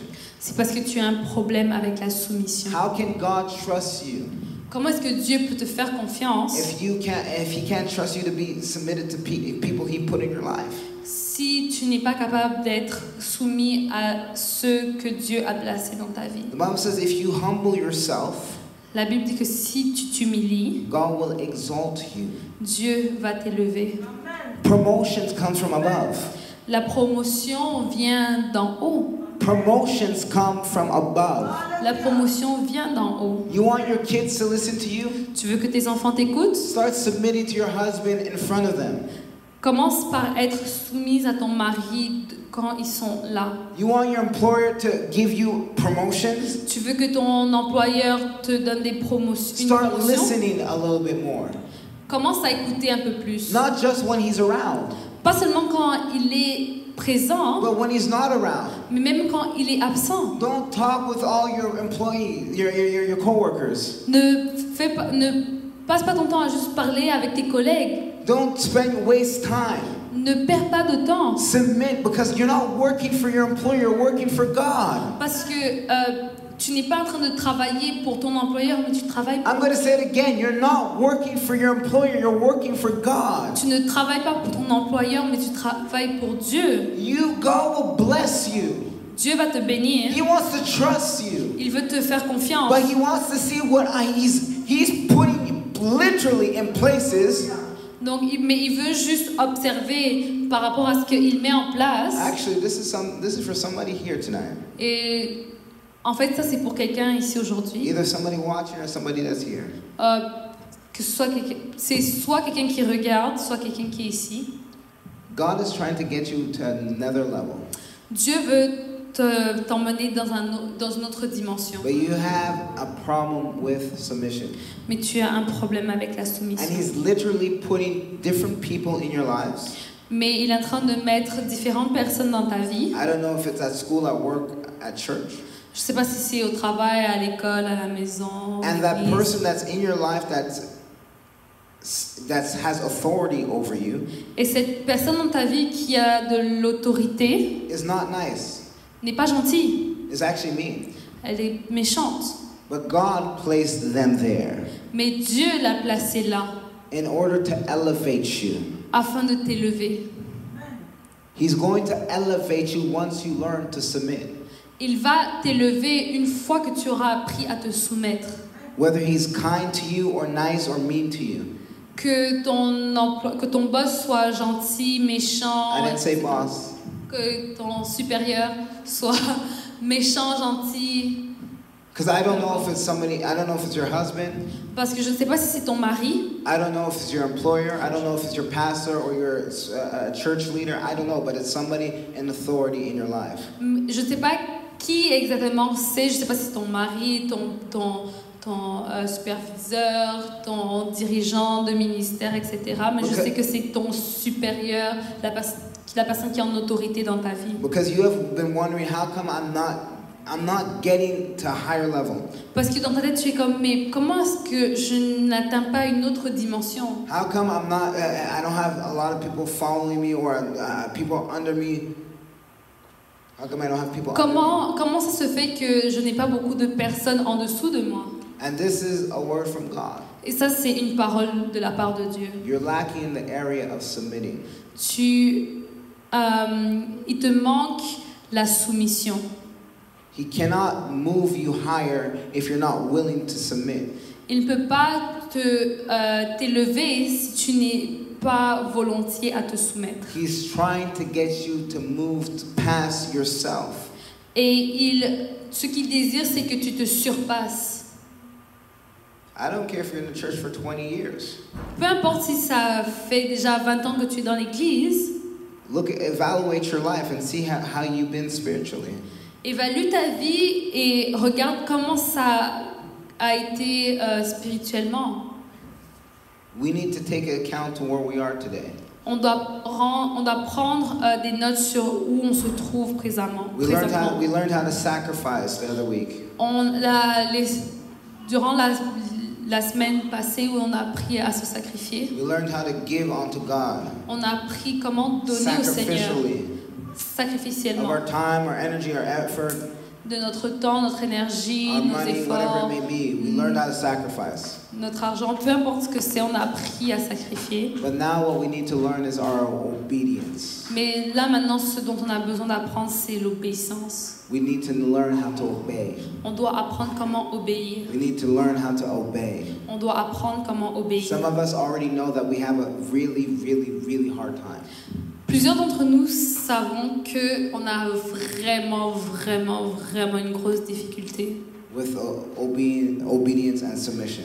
avec l'obéissance et la soumission. And God is allowing you to be actually developed in submission. Mais Dieu est en train de permettre à ce que tu développes la soumission. The only way that you will be able to develop is actually going through it. Et la meilleure façon pour toi, en fait, de pouvoir le développer, c'est de passer à travers cette étape-là. Is submission agreeing and then doing? Is submission agreeing and then doing? Agreeing with what was said and then doing what was said. Oh, est-ce que la soumission, c'est être en accord et après faire ce qu'on nous a demandé de faire? Is that submission? Est-ce que c'est ça la soumission? But is submission not agreeing Mais la soumission, c'est être en désaccord, and then doing? mais quand même le faire. That is submission. Ça, c'est la soumission. So you're not submitted because you agree with that person. You're not in submission because you agree with that person. Tu n'es pas soumis ou soumise si tu es en accord avec cette personne. If you never had a disagreement and then done what that person told you to do, you're not submitted yet. Si tu n'es pas en désaccord avec ce que la personne a dit et tu l'as mis en pratique, tu n'es pas encore soumis. And that's what I've learned in my life. Et c'est ce que j'ai appris dans ma vie. I've learned to be submitted to my pastor because he said things I didn't want to do. J'ai appris à être soumis à mon pasteur parce qu'il me disait de faire certaines choses dont je n'étais pas volontaire. And I did it. Mais je les ai fait And quand I've même. grown in that. Et j'ai grandi. At work, I'm continually learning to be submitted. Je suis continuellement en train d'apprendre à être soumis. It's grinding me into submission. C'est en train de me frictionner. I believe that my workplace is training me up in submission. Je pense que à mon travail, c'était l'environnement qui m'a permis d'apprendre la soumission. Sometimes we don't understand, but we learn a lot through our life's experience. Mais parfois on ne le réalise pas, mais on apprend beaucoup à travers nos expériences de la vie. We try to run from it. On essaie de fuir.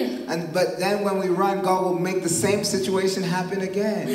Mais quand on essaie de fuir, Dieu va faire en sorte que ces situations arrivent encore. I'm a witness of that in my own life. Je suis témoin de ça dans ma propre When we vie. run from things, Quand on s'enfuit, and then we think it's going to be better over here, et on croit que ça va être mieux ici, and then the same situation happens again, et là la même situation arrive and then encore, we run again because we got offended, we got this, we got that.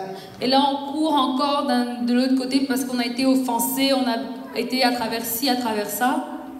God's going to keep letting it happen until you learn.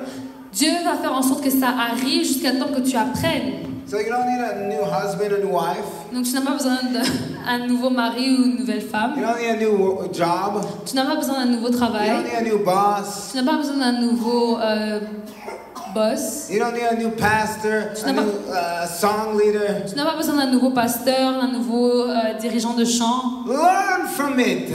Apprends. Learn what God has placed you. Apprends de ce que Dieu a placé. And then when you have learned, Et quand tu vas avoir appris, then He'll take you out. là, il va t'élever. Sister Polaris, Sœur Paloris, you suffered for almost 2 years tu as souffert pendant à peu près 2 ans in a job that you did not want, dans un travail que tu ne voulais pas. a job that you had dans un travail où tu sais comme but you still submitted onto their schedule that they gave you. mais tu t'es quand même soumise à l'horaire qu'ils t'ont donné. You didn't run. Tu ne t'es pas You enfui. didn't just quit, Tu n'as pas juste quitté, but you endured a little bit of suffering. mais tu as enduré un peu de souffrance. You submitted to their criticism. Tu t'es soumise à leurs critiques. You submitted to your evaluations. Tu t'es soumise aux évaluations. And God said, you know what, now you're ready. Et là, le Seigneur a dit, là, tu sais quoi? Tu es prête. And now you're ready. Maintenant, tu es And prête. now you got a new job. Et maintenant, tu as eu un nouveau A travail. better paying job. Un travail qui te paye A mieux. better environment. Un meilleur environnement. Because God has trusted you, have been faithful. Parce que Dieu t'a fait confiance et tu as été You fidèle. humbled yourself. Tu t'es humilié. I'm going to say it again. She humbled herself. Je vais le dire encore, elle s'est humiliée. She submitted herself onto where God has placed her. Elle s'est soumise à l'endroit où Dieu l'avait placée. And when you learn this simple principle, Et quand tu apprends ce principe qui est très simple, to submit, de se soumettre, whether they're good or kind or nice to you, qu'il soit bon, gentil, doux avec toi, as long as they don't break the commandments of God, tant et aussi longtemps qu'il ne brise aucun commandement de Dieu, then you will be blessed. alors là, tu vas être béni. I'm going to open up for questions. Donc là, je vais ouvrir la session pour des questions. If you have questions online, you could ask as well. Si vous avez des questions en ligne, vous pouvez les poser aussi. But if you have questions here, who you can be submitted to, whatever your questions may be, I'm here to answer. It's a Et si spiritual vous world avez des class. questions sur à qui dois-je être soumis ou peu importe, je vais les répondre. Does anybody have any questions tonight? Est-ce qu'il y a quelqu'un qui a des questions ce soir About submission? à propos de la soumission? No? Non? Pretty clear. C'est clair? Do you have any questions online? Est-ce qu'on a des questions en ligne? I have a question for you. J'ai une question pour vous. How many people like submission here? Combien de personnes aiment la soumission ici? We have one. On a juste une. What do you do when you don't feel like submitting? Qu'est-ce que tu fais quand tu n'as pas envie de te soumettre?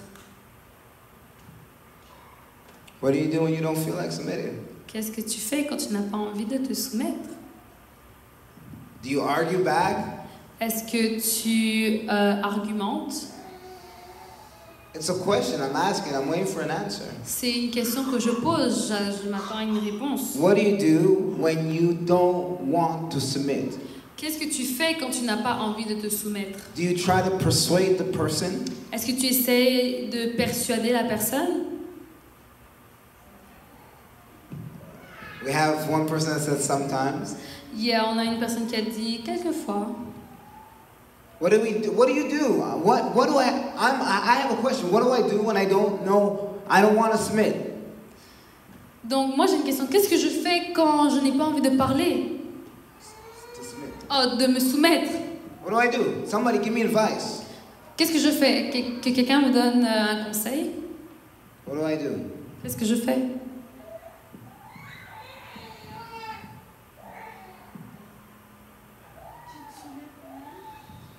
She said, you still have to submit. Amen. Amen. You keep your mouth shut Tu gardes ta bouche fermée and you do it whether you like it or not. et tu le fais que tu l'aimes ou que tu ne l'aimes pas.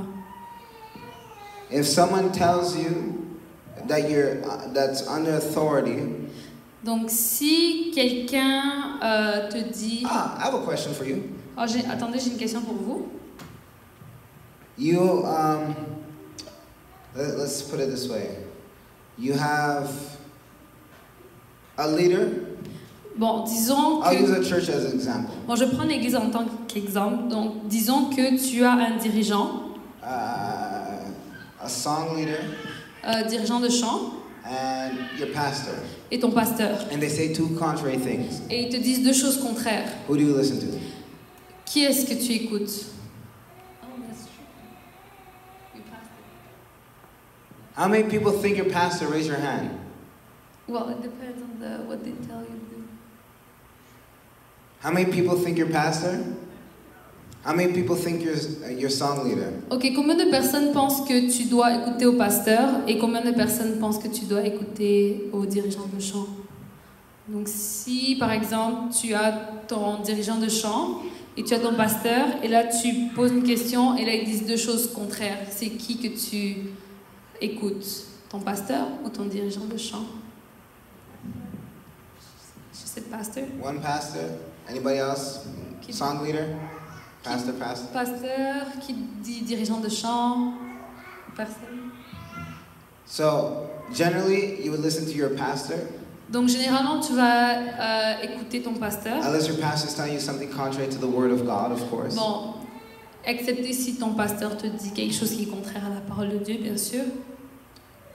I have a trickier question.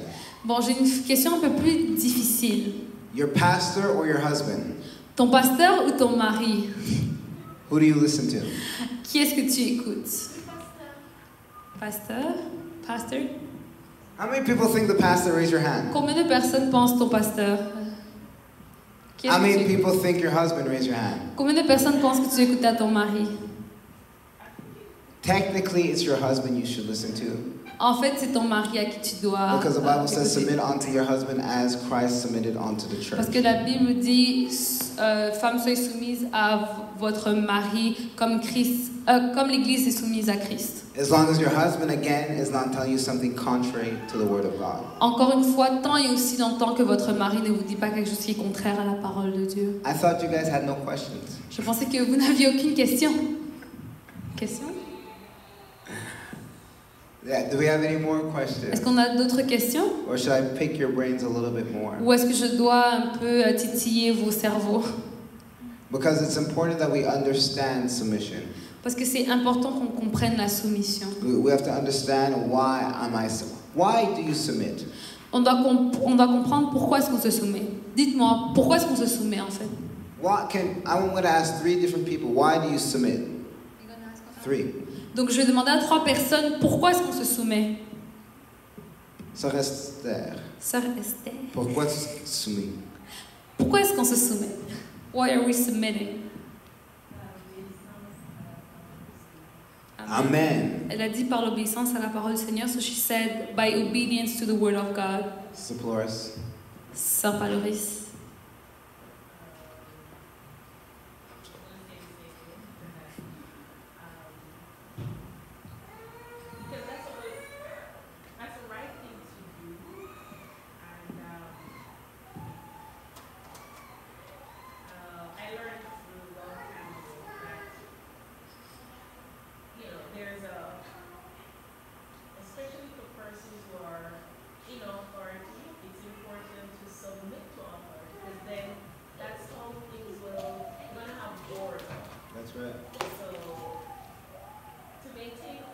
Amen. That's exactly it. Ok, donc elle a dit pour garder l'ordre, on doit être soumis. So to keep order, we have to be submitted. Who else would like to say why to Qui submit? d'autre voudrait dire pourquoi? Marjorie.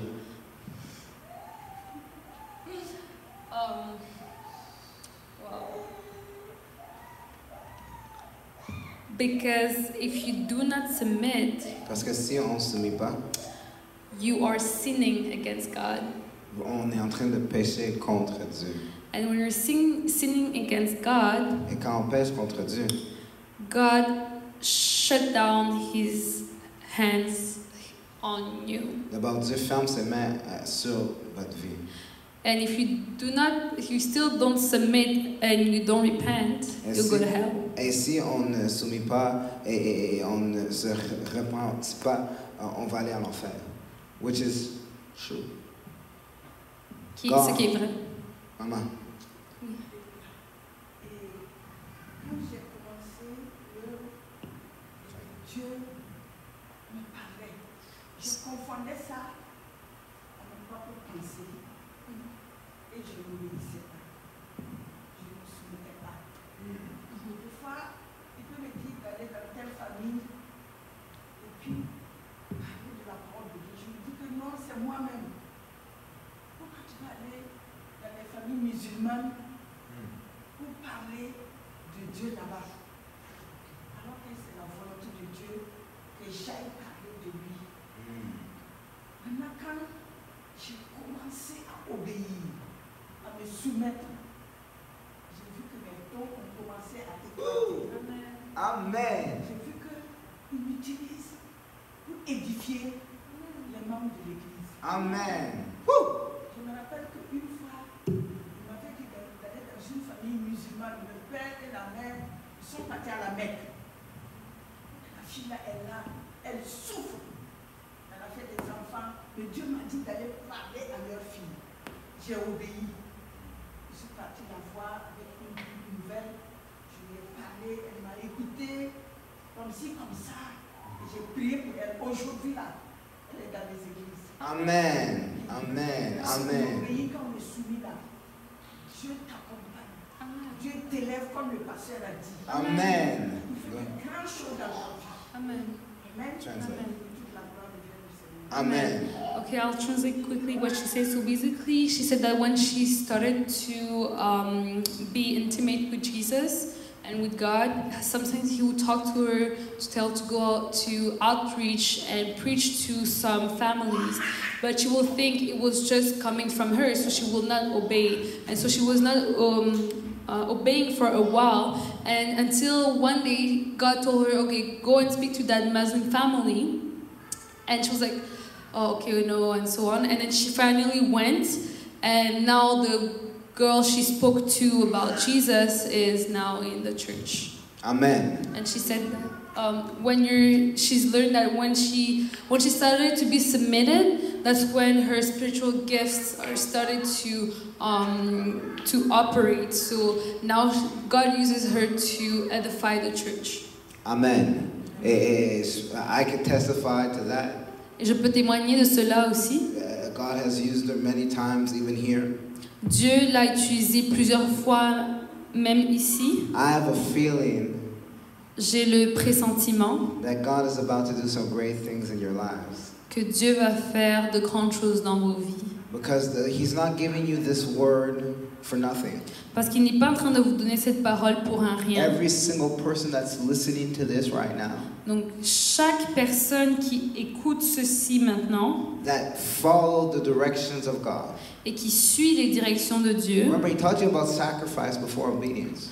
Et rappelez-vous qu'il vous a parlé de sacrifice il y a quelques semaines, Before obedience. bien avant l'obéissance. He wants you to sacrifice. He takes delight in it.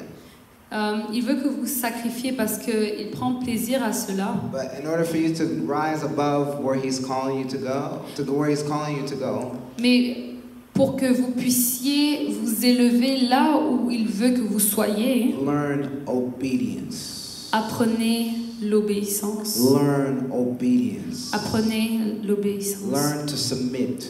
Apprenez à vous soumettre. Because that's where He can trust you.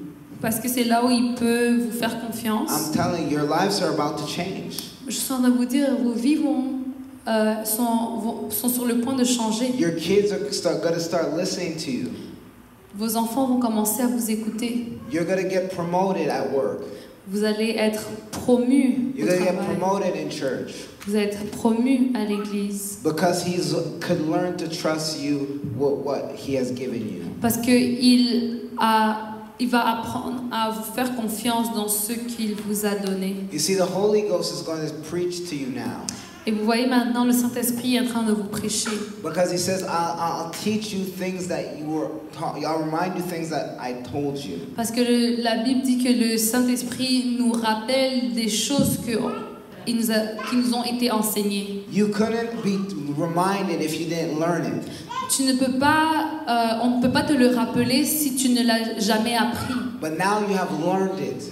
Mais maintenant, vous l'avez appris. Now it's in your soul, in your spirit. Et là, maintenant, c'est dans votre âme, dans votre esprit. And God is going to make it remind you of it. Et Dieu va vous aider à vous en rappeler. As Sister Palora said, she was reminded of it when she was taught it before. Et comme la sœur Paloris nous a dit, elle vient de se rappeler qu'elle a déjà été enseignée sur cela auparavant. So now that you have it in your spirits and your souls, Et là maintenant vous l'avez dans votre esprit, dans vos âmes. even like sacrifice, every time I see the offering plate go, I think about sacrifice. Et là, même le sacrifice, à chaque fois que je vois le plat pour les offrandes passer, je me rappelle du Every sacrifice. time there's a need, I think about sacrifice. À chaque fois qu'il y a un besoin, je pense au sacrifice. Every time I get somebody asking me that in his authority above me to do something, Et à chaque fois que quelqu'un me parle qui est une autorité me parle et me dit de faire quelque chose, and I get that, et je commence à faire I remember that I have to be submitted. je me rappelle que je dois être soumis. For example, Par exemple, this is not a good example. This is something not to do. bon, ça c'est pas un bon exemple, donc c'est quelque chose à ne pas faire. I struggle with submission too. J'ai eu de la difficulté avec la soumission aussi. One of the pastors asked me to open with him Fiery Friday. Quand le pasteur m'a demandé d'ouvrir vendredi en furie avec lui, He's not my pastor. It was just the pastor in charge on that night. ben, c'est pas mon pasteur, mais c'était le pasteur qui était en charge. And he asked me, come translate for me. Il a dit, oh, viens traduire pour moi. And I was like, no. Et là, j'ai dit, non. I told him to get somebody else to Et translate. je lui ai dit de trouver quelqu'un d'autre pour And traduire. literally, I felt the Spirit of God just cut me. I was like, Et là, j'ai senti l'Esprit du Seigneur me saisir. and I told him after, I'm so sorry for not listening. Et là, je suis allée voir le pasteur, je lui ai dit, je suis vraiment désolée de ne pas avoir écouté. Because he was the person in authority that night. Parce qu'il était la personne qui était en position d'autorité cette nuit-là. And he's like, you were out of order. Et il a dit, tu es au bord du gouffre. And the funny thing is, I tried to escape not translating. Et la pire des choses, c'est que j'ai essayé de fuir pour ne pas traduire. And then the bishop told me to translate for somebody else. Et là, le bishop Graham m'a demandé de traduire pour quelqu'un d'autre. So I tried to escape, but I had to do it anyway. J'ai essayé de m'échapper, mais j'ai dû traduire. And that time I did it. Et cette fois-là, je l'ai fait. That same night. Cette même So soirée. yes, we're going to have difficulties sometimes. Oui, parfois on va avoir de la difficulté. When you make a mistake, repent and don't do it again. Quand tu fais une faute, repens-toi et ne le refais plus. I try to just submit again. Et essaie de te soumettre. And God will help you. Et Dieu va t'aider. I hope this lesson helps somebody tonight. Et j'espère que cette leçon aide quelqu'un ce soir. I hope it goes deep down in our souls. Et j'espère que ça rentre au plus profond de nos âmes. That it would be deep roots. Afin qu'il y ait des racines profondes. That we can be submitted one to another. Afin qu'on soit soumis les uns aux At autres. work, at school, at home. Au travail, à la maison, à l'église. Because it's pleasing to God. Parce que ça plaît à Dieu. Can we stand? Est-ce qu'on peut tous se lever? Pasteur, je voulais rajouter quelque chose, s'il vous plaît, concernant la soumission et l'obéissance. Concerning my obedience and submission, I want to just add something, Pastor. Je veux dire que même si c'est dans les larmes Yeah, even if it's in crying and tears, que tu dois obéir, that you have to que obey, tu dois te soumettre, that you have to submit. pleure, Cry. soumets-toi. Submit yourself. Parce que le diable ne veut pas que tu entres dans ta bénédiction. Because the devil doesn't want you to enter your Il blessing. veut te perdre dans la désobéissance et dans l'insoumission. He wants to make you lose in submission and to be disobedient. Mais si tu obéis But if you obey à l'éternel Dieu, God himself, il te bénit. he will bless Il you. te bénit. He will bless you. Parce que sa parole est la vérité. Because his word Sa is parole ne true. change jamais. His word never Demeure la changes. même hier, aujourd'hui et It's the éternellement. same yesterday, today, and forever. Amen. C'est ce que Amen. je voulais ajouter. Clap your hands unto the Lord. Bâtons-nous au Seigneur. Like the woman of God said, if you have to cry, cry. Comme la servante de l'Éternel a dit, si tu dois pleurer, pleure. If you have to cry, cry. Si tu dois pleurer, pleure. But be submitted. Mais sois soumis. Be submitted. Sois soumis. Obey God. Obéis à Dieu and watch the blessings of God in your lives. et observe les bénédictions de Dieu dans ta vie. I'm giving you a word today. Je te donne une parole aujourd'hui. Within the next 6 months, if you have learned obedience, Donc, dans les prochains 6 mois, si tu as appris l'obéissance, you're not going to be the same with God or in your lives. tu ne seras pas le même avec Dieu ni dans ta vie en général. Sorry, he just corrected me 9 months. I said, sorry, he just corrected me 9 months. Oh, laissez-moi me corriger. Donc, dans 9 mois, In 9 months, you're going to be in a different level, whether it's in your employment or in your spiritual life. donc vous allez être à un différent niveau, que ce soit dans votre travail ou dans votre vie spirituelle. Because he's watching. Parce que il te regarde. And he's going to put people there in your lives. Et il va placer certaines personnes dans ta vie. And he'll let them be mean to you. Et il va les laisser être méchants avec vous. And tell you what to do. Et vous dicter quoi faire. Just so he could mold you and shape you. Juste pour que Dieu puisse vous former. But wait and see what's going to happen in your life after 9 months. Et on va juste voir ce que Dieu va faire avec vous dans 9 mois. Mark it down in your calendars.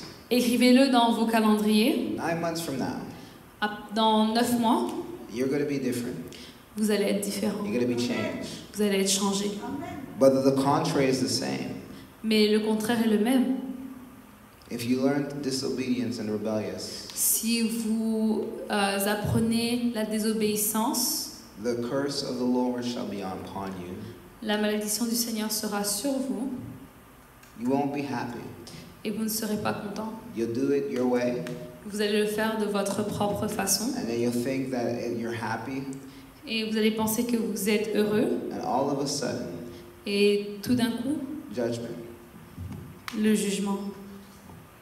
Because he that knows to do good and does it not, it's sin unto him.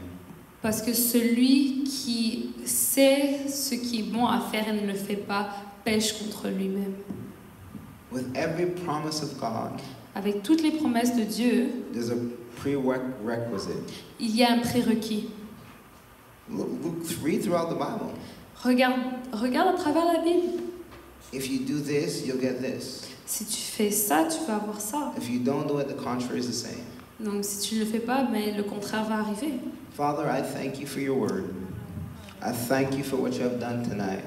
Father, thank you for those that have stood and that stayed, Father, to hear your word. Thank you for those that have watched online.